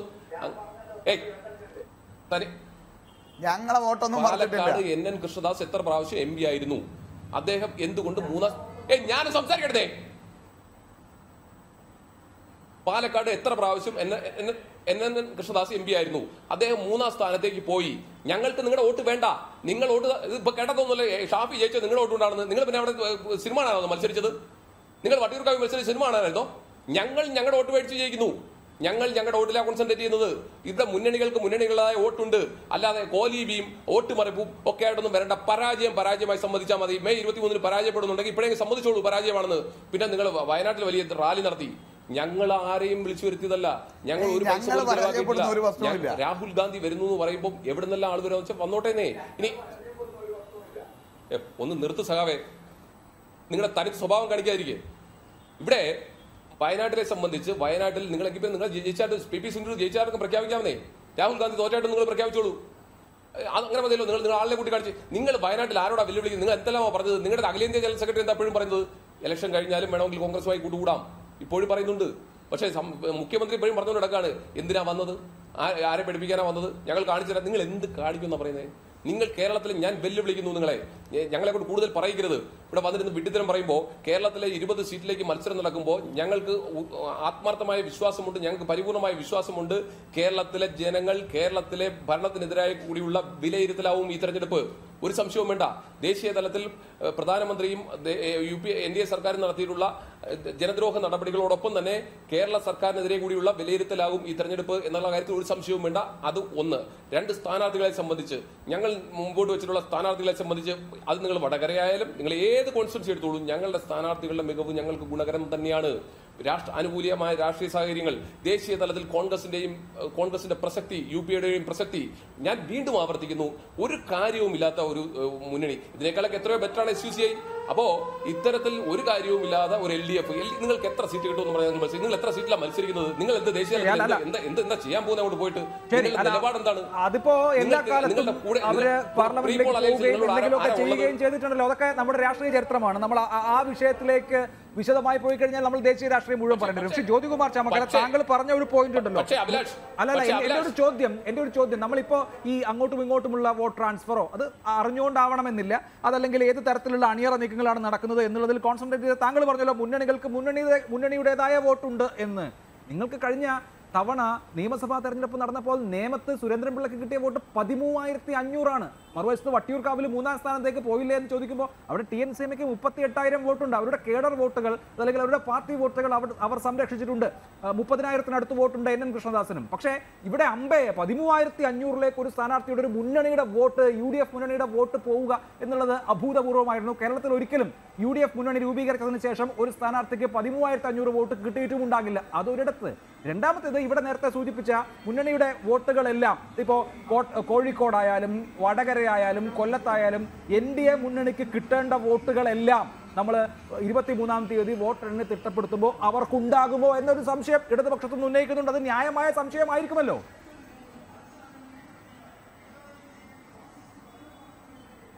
പക്ഷേ ഓരോ മുന്നണിക്കുമുള്ള വോട്ട് അതിനകത്ത് ഏറ്റക്കുറച്ചിലുകൾ ഉണ്ടാകാം. ആ വോട്ട് ആ മുന്നണികളുടെ സ്വന്തമാണെങ്കിൽ മറ്റ് ഘടകങ്ങളൊന്നും പരിശോധിക്കേണ്ടതില്ലെങ്കിൽ ആ മുന്നണികളെ സ്ഥിരമായി വിജയിച്ചായി പ്രഖ്യാപിച്ചാൽ പോരെ. ഇവിടെ അതാത് കാലങ്ങളിലുള്ള സാഹചര്യം, രാഷ്ട്രീയ സാഹചര്യം. ഇനി താങ്കൾ ചോദിച്ച നേമത്ത് ഞങ്ങൾക്ക് പരാജയം സംഭവിച്ചിട്ടുണ്ടെന്നേ ഞാൻ പറഞ്ഞല്ലോ. അവിടെ ഒരു പിന്നെ പ്രവർത്തകർ പോലും ഇല്ലാത്ത ജനതാദൾ. ആ ജനതാദളിനെ ഞങ്ങളുടെ മുന്നണിയിൽ നിർത്തിക്കൊണ്ട് അവരെ അക്കോമഡേറ്റ് ചെയ്യേണ്ടതിന്റെ ഭാഗമായി തന്നെയാണ് അവിടെ കൊടുക്കേണ്ടി വന്നത്. അത് പാർട്ടിയുടെയും മുന്നണിയുടെ വീഴ്ച തന്നെയാണ്. ആ വീഴ്ച പറ്റിയിട്ടുണ്ട് എന്നുള്ളത് വസ്തുതയാണ്. അത്തരത്തിൽ അതും ആ പാർട്ടിയിൽ പോലും ഇല്ലാത്ത, ജനതാദളിൽ പോലും ഇല്ലായിരുന്ന ശ്രീ സുരേന്ദ്രൻപിള്ള തെരഞ്ഞെടുപ്പിന് തൊട്ട് മുമ്പ് ആ പാർട്ടിയിലേക്ക് വന്നു. അദ്ദേഹത്തിനെ അവിടെ ഉൾക്കൊള്ളേണ്ടി വന്നു. അവിടുത്തെ പ്രവർത്തകർ ഉൾക്കൊള്ളില്ല. അതിന്റെ അർത്ഥം ആ പ്രവർത്തകരെല്ലാം BJP വോട്ട് ചെയ്തെന്നാണോ? കോൺഗ്രസിന്റെ പ്രവർത്തകരെല്ലാം അങ്ങനെയാണെങ്കിൽ അവിടെ എതിർ വോട്ടുകൾ ഉണ്ടായിരിക്കാം. അത് മറ്റ് രണ്ട് മുന്നണികളിലേക്കും പോയിരിക്കാമെന്നേ. അത് കാണാൻ, അത് മനസ്സിലാക്കാനുള്ള രാഷ്ട്രീയ ബോധം LDF ഒരിക്കലും ഉണ്ടാകാറില്ല. അത് പറഞ്ഞിട്ട് കാര്യമില്ല. അവർ അങ്ങനെ ചിന്തിക്കുകയുള്ളൂ. അതവിടെ നിൽക്കട്ടെ. ഇവിടെ സംസ്ഥാന അടിസ്ഥാനത്തിൽ ഞങ്ങൾ മത്സരിക്കുന്നത്, ഞങ്ങൾ 20 സീറ്റിൽ മത്സരിക്കാൻ വേണ്ടി തന്നെയാണ്. ഞങ്ങളെ സംബന്ധിച്ച് ഞങ്ങൾ സ്ഥാനാർത്ഥികളെ നിർത്തിയിരിക്കുന്നു. ഞങ്ങൾക്കൊരു പ്രകടന പത്രികയുണ്ട്, ഞങ്ങൾക്കൊരു മുന്നണിയുണ്ട്. മുന്നണിയുടെ പരിപാടികൾ, പ്രകടന പത്രികയിൽ പറഞ്ഞിരിക്കുന്ന കാര്യങ്ങൾ, സ്ഥാനാർത്ഥിയുടെ മികവ്, ഇത് വെച്ചുകൊണ്ട് ഞങ്ങൾ വോട്ട് ചോദിക്കുന്നു. ഞങ്ങളോട് സഹകരിക്കാൻ താല്പര്യമുള്ള ആർക്കും ഞങ്ങൾ വോട്ട് ചെയ്യാം. അത് അഭിലാഷിനും ചെയ്യാം, സനീഷിനും ചെയ്യാം, ശാലിനയ്ക്കും ചെയ്യാം, ആർക്കും ചെയ്യാം. ഞങ്ങൾ ഇലക്ഷൻ മത്സരിക്കുന്നത് വോട്ട് കിട്ടാൻ വേണ്ടിയാണ് ഇപ്പോൾ മത്സരിക്കുന്നത്. തീർച്ചയായും ഞങ്ങൾ വോട്ട് കിട്ടിയാലേ ഞങ്ങൾക്ക് ജയിക്കാൻ കഴിയും. എല്ലാ പാർട്ടികൾക്കും അത് അങ്ങനെയാണല്ലോ. ഞാൻ വരാം. ശ്രീമതി ശാലീന, ഇപ്പോൾ വടകരയുടെ കാര്യം സ്പെസിഫിക് ആയി സജീഷ് പറഞ്ഞല്ലോ. വടകരയിൽ ഇപ്പോൾ BJP പ്രവർത്തകനെ സംബന്ധിച്ച് എന്ത് വിധേനയും PJ രാജനും തോൽപ്പിക്കുക എന്നുള്ളതാണ് ഒബ്ജക്റ്റീവ് ആകുമ്പോൾ, താമര ചിഹ്നത്തിൽ നിർത്തിയിരിക്കുന്ന സ്ഥാനാർത്ഥിയെ വിജയിപ്പിച്ചാൽ, അല്ലെങ്കിൽ താമര ചിഹ്നത്തിൽ മത്സരിക്കുന്ന സ്ഥാനാർത്ഥിക്ക് വോട്ട് ചെയ്താൽ ആ സ്ഥാനാർത്ഥി വിജയിക്കാൻ സാധ്യതയില്ല. പക്ഷേ ജയരാജൻ തോക്കണം, അങ്ങനെയാണെങ്കിൽ കൈപ്പറ്റിക്ക് വോട്ട് ചെയ്യാം എന്ന് തീരുമാനിക്കൽ. അതുപോലെ വടക്കേ മലബാറിൽ നിങ്ങൾക്ക് വലിയ ശത്രുതയുള്ള, ഇപ്പോൾ കണ്ണൂരിൽ, അതല്ലെങ്കിൽ കൊല്ലത്ത്, ഇങ്ങനെയൊക്കെയുള്ള ഇടങ്ങളിൽ ഏത് തരത്തിലുള്ള വോട്ടിംഗ് അങ്ങ് നടക്കുക? എന്നോടൊരു സീനിയർ BJP നേതാവ് പറഞ്ഞത്, ഞങ്ങൾക്ക് ഇത്തവണ എന്തായാലും വടകരയിൽ ഒരു 55-60 റേഞ്ചിൽ വോട്ട് കിട്ടുമെന്നാണ്. കഴിഞ്ഞ തവണ 70-ൽ കൂടുതൽ കിട്ടിയാന്ന് ഓർക്കണം. ഇത്തവണ 1,00,000-ൽ കൂടുതൽ വോട്ട് കിട്ടേണ്ട ഇടത്ത് ഞങ്ങൾക്ക് എന്തായാലും ഞങ്ങളുടെ ഒരു 50,000 വോട്ടുകൾ കിട്ടുകയില്ല എന്ന് ഇപ്പോഴേ പറയാം. നോക്കൂ, അങ്ങനെ ഒരു പ്രഖ്യാപനം ഒന്നും നടന്നിട്ടില്ല. ഭാരതീയ ജനതാ പാർട്ടി ശക്തനായിട്ടുള്ള സ്ഥാനം, ഞങ്ങളുടെ പാർട്ടിയുടെ സംസ്ഥാന സെക്രട്ടറി ആയിട്ടുള്ള VK സജീവനാണ് വടകരയിൽ ഞങ്ങളുടെ സ്ഥാനാർത്ഥി. അദ്ദേഹത്തിന് വേണ്ടിയിട്ടുള്ള ഭാരതീയ ജനതാ പാർട്ടിയുടെ പ്രവർത്തനങ്ങൾ അവിടെ സജീവമാണ്. P. ജയരാജൻ എന്ന് പറയുന്നത് ഭാരതീയ ജനതാ പാർട്ടിക്ക് ശത്രു തന്നെയാണ്. അദ്ദേഹത്തെ തോൽപ്പിക്കുക എന്നുള്ളതിനുള്ള എല്ലാ ശ്രമങ്ങളും ഭാരതീയ ജനതാ പാർട്ടിയുടെ ഭാഗത്തുണ്ടാവും. അത് പറഞ്ഞ് അവിടെ കോൺഗ്രസിന് അനുകൂലമായിട്ടുള്ള ഒരു നിലപാടും ഞങ്ങൾ സ്വീകരിച്ചിട്ടില്ല. K. മുരളീധരൻ ശക്തനായ സ്ഥാനാർത്ഥിയാണ് എന്ന് കാരണം വളരെയധികം ചർച്ചകൾക്കൊക്കെ ഒടുവിലാണ് K. മുരളീധരനെ അവിടെ സ്ഥാനാർത്ഥിയായിട്ട് പ്രഖ്യാപിക്കുന്നത് തന്നെ. അപ്പം അത് കോൺഗ്രസിന്റെ നയം. ഇപ്പം RMP വളരെ പ്രത്യക്ഷമായി തന്നെ K. മുരളീധരന് പിന്തുണ പ്രഖ്യാപിച്ചിട്ടുണ്ടായിരുന്നു. ഭാരതീയ ജനതാ പാർട്ടിയെ സംബന്ധിച്ചിടത്തോളം ഞങ്ങളുടെ നിലപാട് ആദ്യമേ വ്യക്തമാക്കിയിട്ടുള്ളതാണ്. ശക്തനായ സ്ഥാനാർത്ഥി തന്നെയാണ് ഞങ്ങൾ നിർത്തിയിട്ടുള്ളത്. മറ്റൊരു കാര്യം, നമ്മളിപ്പോൾ കോഴിക്കോടേക്ക് വരികയാണെങ്കിൽ മാർച്ച് 28-ാം തീയതിയാണ് പ്രകാശ് ബാബുവിനെ അറസ്റ്റ് ചെയ്തത്. ഇന്നാണ് അദ്ദേഹത്തിന് റിലീസ് ചെയ്യുന്നത്. ഇത്രയും ദിവസം ഒരു രാഷ്ട്രീയ പകപോക്കലിന് വേണ്ടിയിട്ട് പല കേസുകൾ ചുമത്തി ഒരു സ്ഥാനാർത്ഥിയാണ്. അപ്പം എന്താ തെളിവുള്ളത്? ആ ഒരു കേസിൽ ആ സ്ത്രീയെ ആക്രമിച്ചു എന്ന് പറഞ്ഞ് കാണിക്കുന്ന ആ പ്രതിയെ ഇന്ന് പോലും ആരാണെന്ന് കണ്ടുപിടിക്കാൻ പോലും ഈ പാർട്ടിക്ക് സാധിച്ചിട്ടില്ല. അയാളെ പിടികിട്ടാപ്പുള്ളിയായിട്ട് പ്രഖ്യാപിച്ചിട്ടുണ്ടോ? അപ്പം അങ്ങനെയൊന്നുമില്ലാതെ കേവലം നമുക്കറിയാം രാഷ്ട്രീയ പ്രേരിതമായിട്ടുള്ള കേസുകൾ മാത്രമാണ് ഇതൊക്കെ അറിയാം. ശരി, ആ ഒരു കേസ് കാരണം ജാമ്യമില്ലാതെ പോയിട്ടുണ്ടെങ്കിൽ ബുദ്ധിമുട്ടുകളൊക്കെ എനിക്കറിയാം.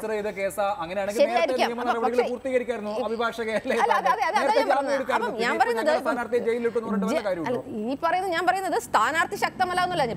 ഞങ്ങളുടെ പാർട്ടിയുടെ യുവമോർച്ചയുടെ സംസ്ഥാന പ്രസിഡന്റ് ആയിട്ടുള്ള ഒരു വ്യക്തിയാണ് പ്രകാശ് ബാബു. ഞങ്ങൾ ശക്തനായ സ്ഥാനാർത്ഥിയെ തന്നെയാണ് അവിടെ നിർത്തിയിരിക്കുന്നത്. ഇപ്പം നമ്മൾ നോക്കുകയാണെങ്കിൽ ഡിവൈഎഫ്ഐക്ക് ഒരു സീറ്റ് പോലും കൊടുത്തിട്ടില്ലല്ലോ. SFIയുടെ നേതാവിന് കൊടുത്തിട്ടുണ്ട്. അപ്പം ഇവിടെ ഭാരതീയ ജനതാ പാർട്ടിയെ സംബന്ധിച്ചിടത്തോളം എല്ലാ പ്രദേശത്തും ഞങ്ങൾ നിർത്തിയിരിക്കുന്നത് ഞങ്ങൾ ശക്തരായിട്ടുള്ള നേതാക്കന്മാരെ തന്നെയാണ്. ഞങ്ങൾക്കതിനു വേണ്ടിയിട്ടുള്ള പ്രവർത്തനങ്ങൾ ഞങ്ങൾ നടത്തുന്നത് എവിടെയും ഒരു പാർട്ടിയെ കീഴ്പോട്ടിരിക്കുന്ന ഒരു പ്രചരണം അല്ലെങ്കിൽ പ്രചരണമില്ലായ്മയും ഞങ്ങളുടെ ഭാഗത്തുണ്ടായിട്ടില്ല.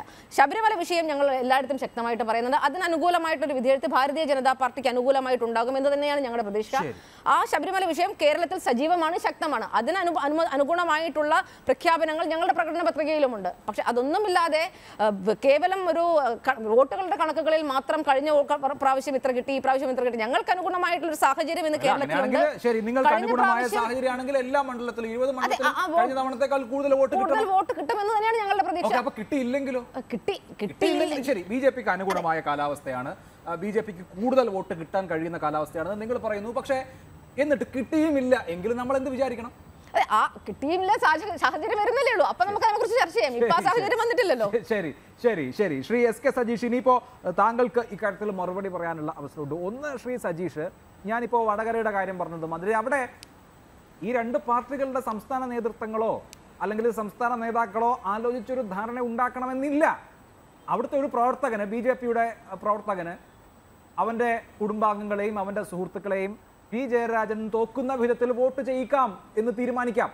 അത് അയാളുടെ പാർട്ടി പറഞ്ഞിട്ടില്ല, നാച്ചുറലായി അങ്ങനെ തോന്നുന്ന ആളുകൾ ഉണ്ടാകുമല്ലോ. അപ്പോൾ ആ മട്ടിലൊക്കെയുള്ള രാഷ്ട്രീയം ഉരുത്തിരിഞ്ഞു വരും. ഓരോ മേഖലയുടെ, ഓരോ സ്ഥാനാർത്ഥികളുടെ, ഓരോ മണ്ഡലത്തിൻ്റെ സവിശേഷമായ പശ്ചാത്തലം അനുസരിച്ച്. അതിനെ ഏതെങ്കിലും രാഷ്ട്രീയ പാർട്ടികളുടെ തീരുമാനമാണ് അയ്യോ ഞങ്ങളെല്ലാവരും കൂടി തോൽപ്പിക്കുന്നത് എന്ന് പറയേണ്ട കാര്യമുണ്ടോ?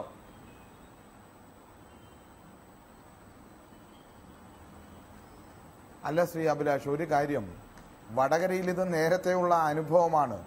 വടകരയാണ് കോലി ബി സഖ്യത്തിന്റെ കാര്യത്തിൽ മുൻ അനുഭവമുള്ള സ്ഥലം. രത്നസിംഗ് എന്ന് പറയുന്ന പൊതു സ്ഥാനാർത്ഥിയെ നിർത്തി ഇവർ മത്സരിച്ചതായിരുന്നു. പകരം ബേപ്പൂരിലും അതിന് പകരം സ്ഥാനാർത്ഥിയെ മാധവൻകുട്ടിയെ നിർത്തുന്ന ഒരു സാഹചര്യമെല്ലാം കേരളം കണ്ടതാണ്. അത് തുടരുന്നുണ്ട്. ഇപ്പോൾ പരിശോധിച്ചാൽ നമ്മൾ രാഷ്ട്രീയത്തിൽ കാര്യങ്ങൾ കൂട്ടി വായിക്കുകയാണല്ലോ ചെയ്യുക. ഇപ്പോൾ വടകരയിൽ ഈ പ്രശ്നം നമ്മൾ ഉന്നയിക്കുമ്പോൾ ഇതേ സമയത്ത് തിരുവനന്തപുരത്ത് വട്ടിയൂർക്കാവ് ഉൾപ്പെടെയുള്ള പ്രദേശത്ത് കോൺഗ്രസ് സജീവമല്ല എന്ന് കോൺഗ്രസിന്റെ സ്ഥാനാർത്ഥിക്ക് പരാതി കൊടുക്കേണ്ട സാഹചര്യം വരുന്നു. ഇവിടെ നമ്മൾ മനസ്സിലാക്കേണ്ടത് അതാണ്. ആ സാഹചര്യം നമ്മൾ കാണുന്നു. അവിടെ തന്നെയാണ് കണ്ണൂരിനെ കുറിച്ച് ഞങ്ങൾ പറയുമ്പോഴാണ് കണ്ണൂരിലെ സ്ഥാനാർത്ഥി ഞാൻ ജയിച്ചാൽ BJPയിൽ പോകില്ല എന്ന് പരസ്യമായ വീഡിയോ ഇറക്കുന്നു. ഇതൊക്കെ ഞങ്ങൾ പറയുന്നത് ശരിവെക്കുന്ന കാര്യങ്ങളാണ്, ജനങ്ങൾക്ക് ബോധ്യപ്പെടുന്ന കാര്യവുമാണ്. അതുകൊണ്ട് തന്നെയാണ് ഇവർ പ്രതിസന്ധിയിലായിരിക്കുന്നത്.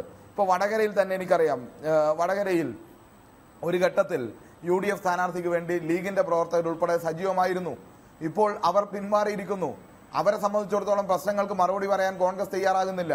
ബാബറി മസ്ജിദ് പൊളിച്ചത് തങ്ങളുടെ കാലത്താണ്, അതുകൊണ്ട് ഉണ്ടാക്കണമെങ്കിൽ തങ്ങൾ തന്നെ അധികാരത്തിൽ വരണമെന്ന് കോൺഗ്രസിന്റെ AICC general secretary Harish Rawat പറഞ്ഞപ്പോൾ കേരളത്തിലേക്ക് വന്ന രാഹുൽ ഗാന്ധി മിണ്ടിയിട്ടില്ലല്ലോ. ഏറ്റവും ഒടുവിലിപ്പോൾ ഹിമാചൽ പ്രദേശിലെ മുൻ മുഖ്യമന്ത്രി വീരഭദ്ര സിംഗ് പറഞ്ഞല്ലോ, രാമക്ഷേത്രം അതേ സ്ഥാനത്ത്, ബാബറി മസ്ജിദ് പൊളിച്ച അതേ സ്ഥാനത്ത് നിർമ്മിക്കണമെങ്കിൽ ഞങ്ങൾ അധികാരത്തിൽ വരണം എന്ന് പറഞ്ഞപ്പോൾ രാഹുൽ ഗാന്ധി മിണ്ടിയിട്ടില്ല. പല വിഷയങ്ങളിലും മിണ്ടാട്ടമില്ല. അതുപോലെ തന്നെ മധ്യപ്രദേശിൽ നമ്മൾ നേരത്തെ പറഞ്ഞിട്ടുള്ളതാണ്, അവിടെ ചെറുപ്പക്കാരെ പിടിച്ച് ജയിലിലടച്ചു, പശുവിന്റെ പേരിൽ രാജ്യദ്രോഹ കുറ്റം ചുമത്തി, മിണ്ടിയില്ല. അപ്പൊ ന്യൂനപക്ഷം വളരെ കൃത്യമായി, ലീഗ് ഉൾപ്പെടെയുള്ള ആളുകൾ ഇപ്പൊ നിർജ്ജീവമായി. അതാണ് കോൺഗ്രസിന്റെ ആളുകൾക്ക്, സ്ഥാനാർത്ഥിക്ക് തന്നെ, വടകരയിലെ സ്ഥാനാർത്ഥിക്കും പാലക്കാട് സ്ഥാനാർത്ഥിക്കും കോഴിക്കോട് സ്ഥാനാർത്ഥിക്കും അതുപോലെ തന്നെ തിരുവനന്തപുരത്തെ സ്ഥാനാർത്ഥിക്കും എല്ലാം പരാതി കൊടുക്കേണ്ട സാഹചര്യം വന്നത്. പിന്നെ കോഴിക്കോട് സ്ഥാനാർത്ഥിയെ സംബന്ധിച്ചിടത്തോളം അദ്ദേഹം തന്നെ പരസ്യമായി പറഞ്ഞു മദ്യം ഉൾപ്പെടെ പണം ഉൾപ്പെടെ ഒഴുക്കിയിട്ടാണ് തെരഞ്ഞെടുപ്പിൽ ജയിക്കുന്നത് എന്ന്. ആ പണമൊന്നും കൊടുക്കാൻ കഴിയാത്ത സാഹചര്യം കൊണ്ടായിരിക്കും ഇപ്പോൾ കോഴിക്കോടെയും പ്രവർത്തനം നിലച്ചിരിക്കുന്നു. ഗ്രൂപ്പ് പ്രശ്നങ്ങൾ നേരത്തെ ഉണ്ടായിരുന്നു കോൺഗ്രസിൽ, നമുക്കറിയാമല്ലോ. ഈ ചർച്ചയിൽ തന്നെ നമ്മൾ പറഞ്ഞിട്ടുണ്ട്, കോഴിക്കോട് DCCയുടെ സെക്രട്ടറി ഉൾപ്പെടെ പരസ്യമായി ഐ ഗ്രൂപ്പിന്റെ യോഗം ചേരുന്ന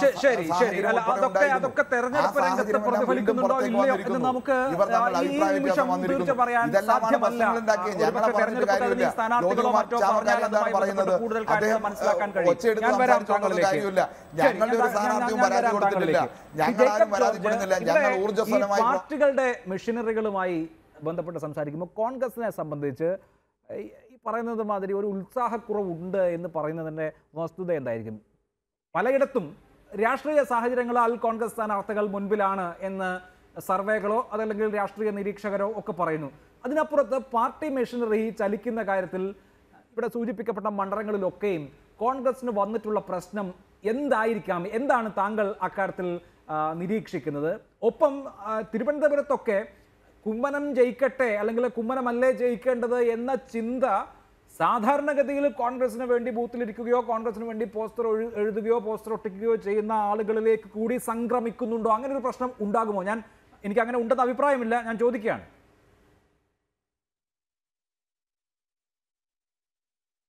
ഒരിക്കലും ഒരു കോൺഗ്രസ്സുകാരൻ, കോൺഗ്രസ് പ്രവർത്തകൻ KSUവിലൂടെ, യൂത്ത് കോൺഗ്രസിലൂടെ അല്ലെങ്കിൽ INTUസിലൂടെ ഒക്കെ കോൺഗ്രസിൽ പ്രവർത്തിക്കുന്ന ആൾക്കാർ ഒരിക്കലും കുമ്മനം ജയിച്ചോട്ടെ എന്ന് ചിന്തിക്കും എന്നെനിക്ക് തോന്നുന്നില്ല. അത് കാരണം രാഷ്ട്രീയം തന്നെയാണ്. കേരളത്തിൽ രാഷ്ട്രീയമായി ഒരു ഭയങ്കര ശക്തമായ പോളറൈസേഷനുണ്ട്. Congress, CPM, BJP. അങ്ങനെ അതൊരു നല്ല രാഷ്ട്രീയക്കാരൻ അങ്ങനെ ഒരു വിട്ടുവീഴ്ച മനോഭാവത്തോടു കൂടി പ്രവർത്തിക്കുകയോ പ്രചാരണം നടത്തുകയോ ചെയ്യുന്ന പ്രശ്നമേ ഇല്ലെന്നാണ് എനിക്ക് തോന്നുന്നത്. അതല്ല കോൺഗ്രസ് നേരിടുന്ന പ്രശ്നം. ഞാൻ ഉദാഹരണമായി കാണിക്കുന്നത് ചെങ്ങന്നൂരാണ്. ചെങ്ങന്നൂർ ഉപതെരഞ്ഞെടുപ്പിൽ കോൺഗ്രസിന്റെ സ്ഥാനാർത്ഥിക്ക് വേണ്ടി പ്രവർത്തിക്കാൻ ഇറങ്ങിയവരിൽ ഏറ്റവും പ്രായം കുറഞ്ഞയാൾ ജ്യോതികുമാർ ചാമക്കാലയാണ്. ജ്യോതികുമാർ ചാമക്കാല അവിടെ കോൺഗ്രസിന്റെ ശക്തരായ ഒരു വക്താവായിരുന്നു. അദ്ദേഹത്തിന് എത്ര വയസ്സുണ്ടാകുമെന്ന് നമുക്ക് ഊഹിക്കാവുന്നതേ ഉള്ളൂ. അപ്പോൾ അതിൻ്റെ താഴേക്ക് ഒരു 40-45 വയസ്സിന് താഴെയുള്ള പ്രവർത്തകർ കോൺഗ്രസിൽ കുറവായിരിക്കുന്നു. KSU യൂത്ത് കോൺഗ്രസ് എന്ന വിദ്യാർത്ഥി യുവജന പ്രസ്ഥാനങ്ങളൊക്കെയും ശുഷ്കിച്ചു കൊണ്ടേയിരിക്കുന്നു. അതാണ് കോൺഗ്രസ് നേരിടുന്ന പ്രധാന പ്രശ്നം. ആ ഒരു പ്രശ്നം തിരുവനന്തപുരത്ത് നിന്നല്ല, എല്ലാ മണ്ഡലത്തിലും സ്വാഭാവികമായിട്ടും കോൺഗ്രസ് സ്ഥാനാർത്ഥികൾ നേരിടുന്നുണ്ടാവണം. രണ്ടാമത്തെ കാര്യം, കഴിഞ്ഞ നേമത്തെ കാര്യം ജ്യോതികുമാറും സനീഷും ഒക്കെ പറഞ്ഞു. നേമത്ത് സുരേന്ദ്രൻപിള്ള എന്ന ജനതാദളിലേക്ക് വന്ന ആളിനെ സ്ഥാനാർത്ഥിയാക്കാൻ നിർബന്ധിച്ചത് കേരളത്തിലെ KPCC നേതൃത്വമാണ്. അത് ഓർക്കണം. വളരെ നിർണായകമാണ് ആ ഒരു വാർത്ത തന്നെ. അപ്പോൾ ഹൈക്കമാൻഡിൻ്റെ അടുത്ത് എനിക്കറിയാം ആരാണ് പറഞ്ഞതെന്ന് നിർദ്ദേശം ശക്തമായിട്ട് പറഞ്ഞു, ഒരു കാരണവശാലും നിർത്തരുത്. BJP രാജഗോപാലിനെ അവിടെ നിർത്തുമ്പോൾ നമുക്ക് ശക്തനായ ഒരു കോൺഗ്രസ് സ്ഥാനാർത്ഥിയെ വേണം, കോൺഗ്രസ് തന്നെ ആ സീറ്റിൽ മത്സരിക്കണമെന്ന് തിരുവനന്തപുരത്ത് നിന്ന് പലരും ഹൈക്കമാൻഡിനോട് ആവശ്യപ്പെട്ടു. ഹൈക്കമാൻഡ് ശക്തമായിട്ട് KPCCയോട് പറഞ്ഞു, ഒരു കാരണവശാലും പറ്റില്ല, കോൺഗ്രസിന്റെ സ്ഥാനാർത്ഥി നിർത്തണം. പക്ഷേ കേരളത്തിലെ കോൺഗ്രസ് നേതാക്കന്മാർ അത് സമ്മതിച്ചില്ല. അവസാനം ഇതാ തെരഞ്ഞെടുപ്പായി, സ്ഥാനാർത്ഥികളായിട്ടില്ല, നമ്മൾ പുറകിൽ പോയിരിക്കുന്നു, സ്ഥാനാർത്ഥികളായിട്ടില്ല എന്നൊക്കെ പറഞ്ഞ് ഇതേ പറ്റുള്ളൂ, വേറെ വഴിയില്ല എന്ന് പറഞ്ഞ് ആ സ്ഥാനാർത്ഥിയെ സുരേന്ദ്രൻപിള്ളയെ അടിച്ചേൽപ്പിക്കുകയായിരുന്നു. അതിന്റെ ഫലമാണ് രാജഗോപാലിന്റെ വിജയം. കോൺഗ്രസ് സ്ഥാനാർത്ഥികൾ, കോൺഗ്രസ് തന്നെയാണ് ഇതിന് ഉത്തരവാദി. അത് BJPയെ പരോക്ഷമായിട്ടാണെങ്കിലും പ്രത്യക്ഷമായിട്ടാണെങ്കിലും സഹായിച്ചു. ആ സഹായം രാജഗോപാലിന് കിട്ടും എന്ന് അറിഞ്ഞുകൊണ്ട് തന്നെയാണ് കോൺഗ്രസ് നേതാക്കൾ ആ ഒരു തീരുമാനം തെരഞ്ഞെടുപ്പിന് തൊട്ടു മുമ്പ് എടുത്തത് എന്ന കാര്യം കൂടി ഓർക്കണം. അവിടെ ശ്രീ ജേക്കബ് ജോർജ്, കോൺഗ്രസ് അതിൻ്റെ അണികളെ, അതിൻ്റെ പ്രവർത്തകരെ കൃത്യമായി രാഷ്ട്രീയവൽക്കരിക്കുന്നതിൽ പരാജയപ്പെട്ടു പോയി എന്ന ഒരു തോന്നലുണ്ടോ? ഈ സമീപകാല കേരളത്തിൽ, ശബരിമലാനന്തര കേരളത്തിൽ കോൺഗ്രസ് ശബരിമല സമരത്തിലടക്കം സ്വീകരിച്ചിട്ടുള്ള ഒരു നിലപാടുണ്ട്. അത് BJPയോളം തീവ്രമായിരുന്നില്ലെങ്കിലും ഏതാണ്ട് BJP ലൈനിലേക്ക് എത്തുന്നതായിരുന്നു പല നേതാക്കളുടെയും നിലപാട്. അങ്ങനെ ഉള്ള ഒരു നിലപാട് സ്വീകരിച്ചു. കോൺഗ്രസ് കൊടിയെടുക്കാതെ സമരത്തിൽ അണിചേരാം എന്ന നിലപാടെടുത്തു. ഒടുവിൽ കൊടി ഓഫീസിൽ വെച്ച് പോയിട്ടുള്ള ആളുകൾ പിന്നെ ആ കൊടിയെടുക്കാൻ ഓഫീസിൽ ചെല്ലാത്ത അവസ്ഥയുണ്ടോ? ഹിന്ദു സംഘടനകളുടെയൊക്കെ ആകെ നേതൃസ്ഥാനത്ത് വരാം എന്നുള്ള നിലയുള്ള, അല്ലെങ്കിൽ ആ ഇമേജുള്ള കുമ്മനം രാജശേഖരൻ കൊടിയെടുക്കാതെ സമരത്തിന് പോയ ആളുകളുടെ കൂടി നാച്ചുറൽ ചോയ്സായി വരികയും ചെയ്യാമല്ലോ.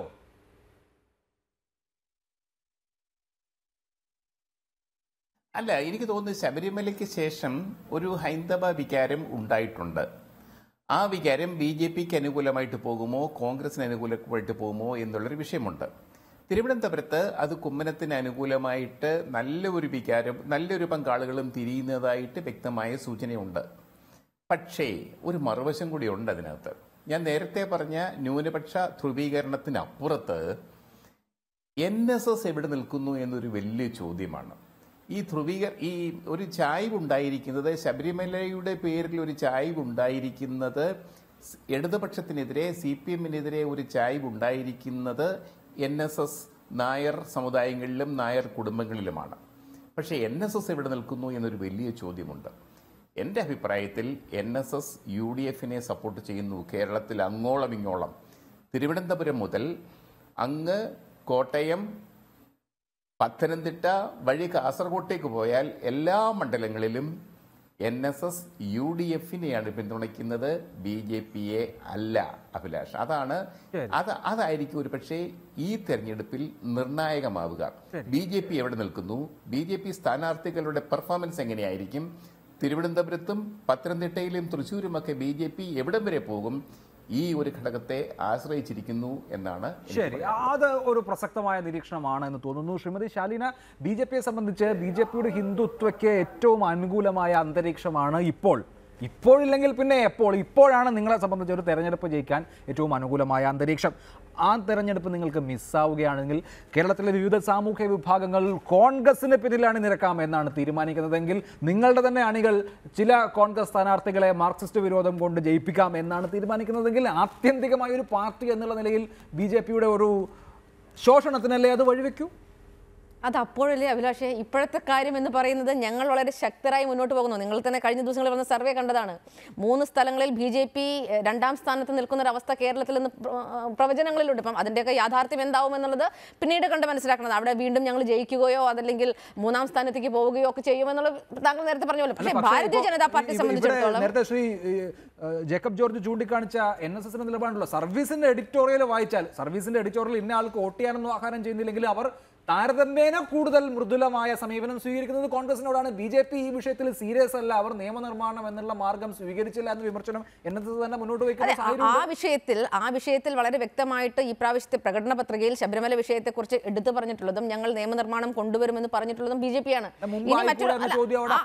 അല്ല, അവിടെ അതിനായിട്ടുള്ള ഞങ്ങളുടെ ചില ബുദ്ധിമുട്ടുകൾ ഉള്ളത് കൊണ്ടാണ് ആ ഒരു മേഖലയിലേക്ക് പോകാതിരുന്നത്. ഇനി മറ്റൊരു കാര്യം, ഇപ്പം ശബരിമലയെ സംബന്ധിച്ച വിഷയത്തിൽ കേരളത്തിൽ ഒന്നാകെ അതിനുള്ള ഒരു പോസിറ്റീവായിട്ടുള്ള ഒരു സാഹചര്യം ഞങ്ങൾക്ക് അനുകൂലമായിട്ടുണ്ടെങ്കിലും പ്രത്യേകിച്ചും ശബരിമലയോട് അടുത്ത് കിടക്കുന്ന പ്രദേശങ്ങളിൽ ഭാരതീയ ജനതാ പാർട്ടിക്ക് തീർച്ചയായിട്ടും അനുഗുണമായിട്ടുള്ള ഒരു സാഹചര്യം തന്നെയാണുള്ളത്.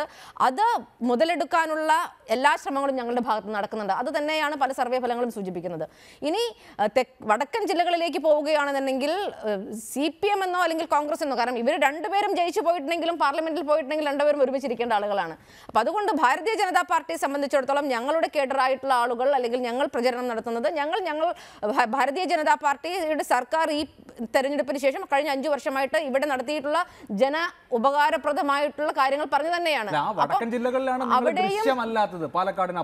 അല്ല, ദൃശ്യമല്ലെന്ന് എങ്ങനെ പറയാൻ സാധിക്കും? കോഴിക്കോട് ഞങ്ങളുടെ സ്ഥാനാർത്ഥി ഇല്ലെങ്കിൽ കൂടി ഞങ്ങൾ ശക്തമായിട്ടുള്ള പ്രകടനമുണ്ട്.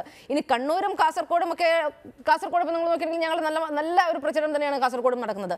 കണ്ണൂരിൽ എന്തൊക്കെ പറഞ്ഞിട്ടുണ്ടെങ്കിലും CPMന്റെ ഒരുപാട് നേതാക്കളുടെ ഒരു ശക്തി കേന്ദ്രമായിട്ടുള്ള കണ്ണൂരിൽ കഴിഞ്ഞ പ്രാവശ്യം എങ്ങനെയായിരുന്നു ഞങ്ങളുടെ പ്രചരണം, അതിൽ നിന്നും ഒരിക്കലും സ്റ്റാൻഡേർഡിലേക്ക് താഴെ പോയിട്ടില്ല. ഇനി കണ്ണൂരിൽ അതുപോലെ ഇവർ ചെയ്യുന്ന പോലെയുള്ള, ഞാൻ നേരത്തെ സൂചിപ്പിച്ചതുപോലെയുള്ള പണമൊഴുക്കിയിട്ടുള്ള ഒരു പ്രചരണത്തിന് ഒരു പക്ഷേ ഞങ്ങൾക്ക് സാധ്യമായിരിക്കില്ല. ഞങ്ങളെ കൊണ്ട് സാധിക്കുന്ന എല്ലാ പ്രചരണവും ഞങ്ങളുടെ പ്രമുഖരായിട്ടുള്ള നേതാക്കന്മാരെയാണ് നിർത്തിയിട്ട് ഞങ്ങൾ ചെയ്യും. C. ദിവാകരന്റെ ഒരു സ്ഥാനാർത്ഥിക്കും പ്രഖ്യാപിച്ച സമയത്ത് എനിക്ക് തോന്നുന്നു ഇവിടെ തന്നെയാണ് നമ്മൾ ചർച്ച ചെയ്തത്. ഭാരതീയ ജനതാ പാർട്ടി കുമ്മനം രാജശേഖരനെ ഗവർണർ സ്ഥാനത്ത് നിന്നും രാജിവെപ്പിച്ച് കൊണ്ടുവരുന്നു എന്നുള്ളൊരു വിഷയം ചർച്ചയായിരുന്നു.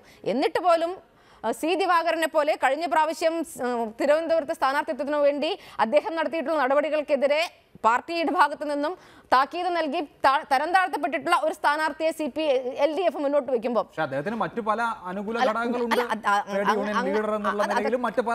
അതുകൊണ്ട് തന്നെയാണല്ലോ കരുനാഗപ്പള്ളിയിൽ സീറ്റ് കൊടുക്കാതിരുന്നപ്പോൾ അദ്ദേഹം മറ്റൊരു മണ്ഡലത്തിൽ നിന്ന് ജയിച്ചു. അതാ പറയുന്നത്. അപ്പൊ അതാണ് ഞാൻ പറയുന്നത്, അത് തോൽപ്പിക്കാനുള്ളൊരു ശ്രമം അവരുടെ പാർട്ടിയുടെ ഭാഗത്തുനിന്ന് ഉണ്ടായെന്നുള്ള തന്നെയാണ് ശ്രമം. അപ്പൊ അത്തരത്തിലൊരു സ്ഥാനാർത്ഥിയെ കൊണ്ടുവന്ന് CPM അല്ലെങ്കിൽ LDF മത്സരിപ്പിക്കുമ്പോൾ എന്തായിരുന്നു അവരുടെ നിലപാടെന്ന് ആലോചിക്കണം. ഭാരതീയ ജനതാ പാർട്ടിയെ സംബന്ധിച്ച് സ്ട്രോങ് ആയിട്ടുള്ള മണ്ഡലങ്ങൾ അത് ഞങ്ങൾ വളരെ ശക്തമായിട്ട് തന്നെയാണ്, വളരെ കേഡറായിട്ടുള്ള സ്വഭാവമുള്ള ഞങ്ങളുടെ പേജ് പ്രമുഖ പോലെയുള്ള ശക്തമായിട്ടുള്ള നിലയിൽ ഞങ്ങൾ മുന്നോട്ട് പോകുന്നു. അതിന്റെ പ്രതിഫലനം തെരഞ്ഞെടുപ്പിന് ശേഷം ഉണ്ടാകും റിസൾട്ട് വരുമ്പോൾ. ശരി, ശ്രീ SK സജീഷ്, ഈ രാഷ്ട്രീയ കക്ഷികൾ അങ്ങോട്ടും ഇങ്ങോട്ടും ഒക്കെ സഹായിക്കാതിരിക്കുക എന്നുള്ളതിനപ്പുറത്തുള്ള ഘടകങ്ങൾ, ഒരു ഇലക്ഷനെ നിർണ്ണയിക്കുന്ന ഘടകങ്ങൾ പ്രധാനമാണല്ലോ.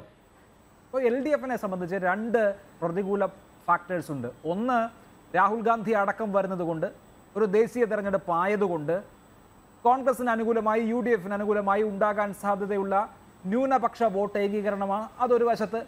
രണ്ടാമത്തേത്, ഈ ശബരിമല സംഭവ വികാസങ്ങളുടെ പശ്ചാത്തലത്തിൽ സർക്കാരിനെതിരെ വരാൻ സാധ്യതയുള്ള വികാരമാണ്. അപ്പോൾ 2 തലങ്ങളിലും നിങ്ങളെ സംബന്ധിച്ച് നെഗറ്റീവ് ഫാക്ടേഴ്സ് കടക്കുന്നു. അപ്പോൾ ഈ രാഷ്ട്രീയ കക്ഷികൾ അങ്ങോട്ടും ഇങ്ങോട്ടും വോട്ട് ട്രാൻസ്ഫർ ചെയ്യുന്നതിനേക്കാൾ അപ്പുറത്ത് ഈ വിഷയങ്ങളായിരിക്കില്ലേ വിധി പറയുക?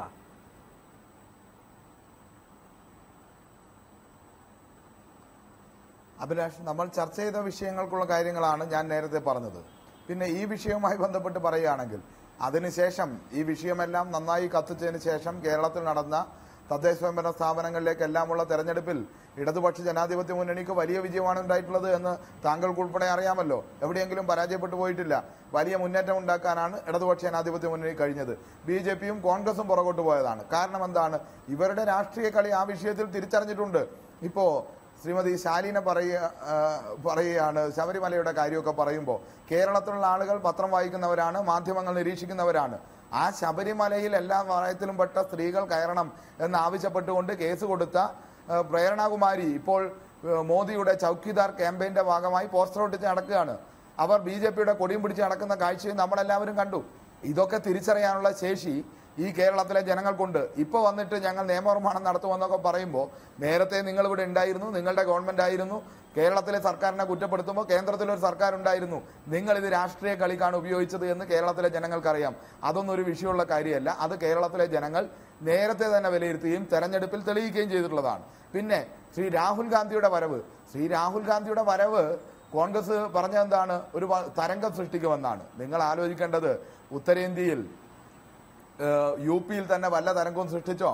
റായ്ബറിയിലും അമേരിക്കയിലും മത്സരിക്കുമ്പോൾ 2 മണ്ഡലത്തിൽ 80 സീറ്റിൽ ഉള്ള സ്ഥലത്ത് മത്സരിക്കുമ്പോൾ തരംഗമല്ലല്ലോ, തിരമാല ഉണ്ടാക്കേണ്ടതല്ലേ? എന്നാൽ ഒന്നും ഉണ്ടായിട്ടില്ലല്ലോ. ഒരു മണ്ഡലത്തിൽ പോലും ഒരു ചലനം ഉണ്ടാക്കിയിട്ടില്ല. ഇപ്പോൾ കേരളത്തിൽ വന്നൊരു നോമിനേഷൻ കൊടുത്തു പോയി എന്നതുകൊണ്ട് എന്ത് ചലനമാണ് ഉണ്ടാക്കാൻ വേണ്ടി പോകുന്നത്? അവിടെ ഇപ്പം നടക്കുന്ന ഏറ്റവും പ്രധാനപ്പെട്ട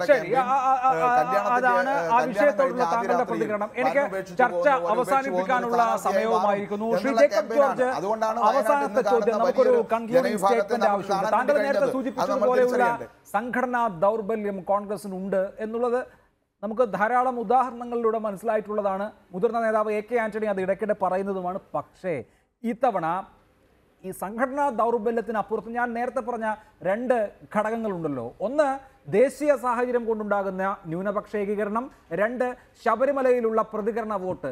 ഇത് രണ്ടും ഈ സംഘടനാ ദൗർബല്യത്തെ അതിജീവിക്കാൻ കോൺഗ്രസിനെ സഹായിക്കുന്ന നിലയ്ക്ക് വികസിച്ചിട്ടുണ്ടോ ഇപ്പോൾ?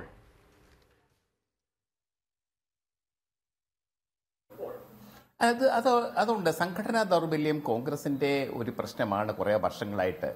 ഒന്നാമത് AK ആന്റണിയെ പോലെയുള്ള പ്രായമേർച്ചെന്ന നേതാക്കന്മാർ പച്ചയ്ക്ക് പറഞ്ഞാൽ കടിച്ചു തൂങ്ങിക്കിടക്കുകയാണ് അധികാരത്തിൽ. 1971 MLA ആയ ആളാണ് AK ആന്റണി. വയലാർ രവി 71 ലോക്സഭാ തെരഞ്ഞെടുപ്പിൽ ചിറയൻകീഴിൽ നിന്ന് തിരഞ്ഞെടുക്കപ്പെട്ട ആളാണ്. മറ്റേ ആന്റണി 70 MLA ആയ ആളാണ്. ചിറയൻകീഴിൽ നിന്ന് MP ആയ ആളാണ് വയലാർ രവി 71. രണ്ടുപേരും രാജ്യസഭാംഗങ്ങളാണ്. കോൺഗ്രസിനകത്ത് പുതിയ ആൾക്കാരെ ആകർഷിക്കാൻ വേണ്ടി ഒന്നുമില്ല. അപ്പോൾ അടുത്ത തെരഞ്ഞെടുപ്പിൽ തീർച്ചയായിട്ടും ലോക്സഭാ തെരഞ്ഞെടുപ്പായപ്പോഴേക്ക് രാഹുൽ ഗാന്ധി മത്സരിക്കുന്നു. അതുവരെയും ഉണ്ടായിരുന്ന പാളിച്ചകളും പരാജയങ്ങളും ഒക്കെ നികത്തിയെടുത്ത് ശക്തമായ ഒരു നിര ഒരു മുന്നേറ്റം നടത്താൻ കോൺഗ്രസിന് കഴിഞ്ഞിട്ടുണ്ട്. ഈ തെരഞ്ഞെടുപ്പിൽ അത് പ്രതിഫലിക്കുകയും ചെയ്യും. ശബരിമല വിഷയം ഒരു പ്രധാനപ്പെട്ട ഘടകമാണ്. പക്ഷേ BJP എവിടെ നിൽക്കുന്നു എന്നൊരു വലിയ ചോദ്യമുണ്ട്. ആകെ കൂടി അവർ ആദ്യം A+ സീറ്റുകളൊക്കെ പ്രഖ്യാപിച്ചു. അതിലിപ്പോഴവസാനം ചുരുങ്ങി വന്ന് ഒരു തിരുവനന്തപുരം, അതിന്റെ അപ്പുറത്തേക്ക് എത്ര സീറ്റ് ഉണ്ടാവും? അതെനിക്ക് തോന്നുന്നു ഈ തെരഞ്ഞെടുപ്പ് കഴിഞ്ഞിട്ടുള്ള ഒരു പ്രധാനപ്പെട്ട ചോദ്യമായിരിക്കും. ഓരോ പാർട്ടികളുടെയും വളർച്ചയും തളർച്ചയും നിശ്ചയമായും നമുക്ക് വിലയിരുത്തേണ്ടതും വിശകലനം ചെയ്യേണ്ടതും തന്നെയാണ്. വളരെ നന്ദി Shri Jacob George, Shri Jyothikumar Chamakkala, Shri SK Sajeesh, Shrimati OM Shalina ചർച്ചയിൽ പങ്കെടുത്തതിന്. എഡിറ്റേഴ്സ് അവർ പൂർണ്ണമാവുന്നു. നമസ്കാരം.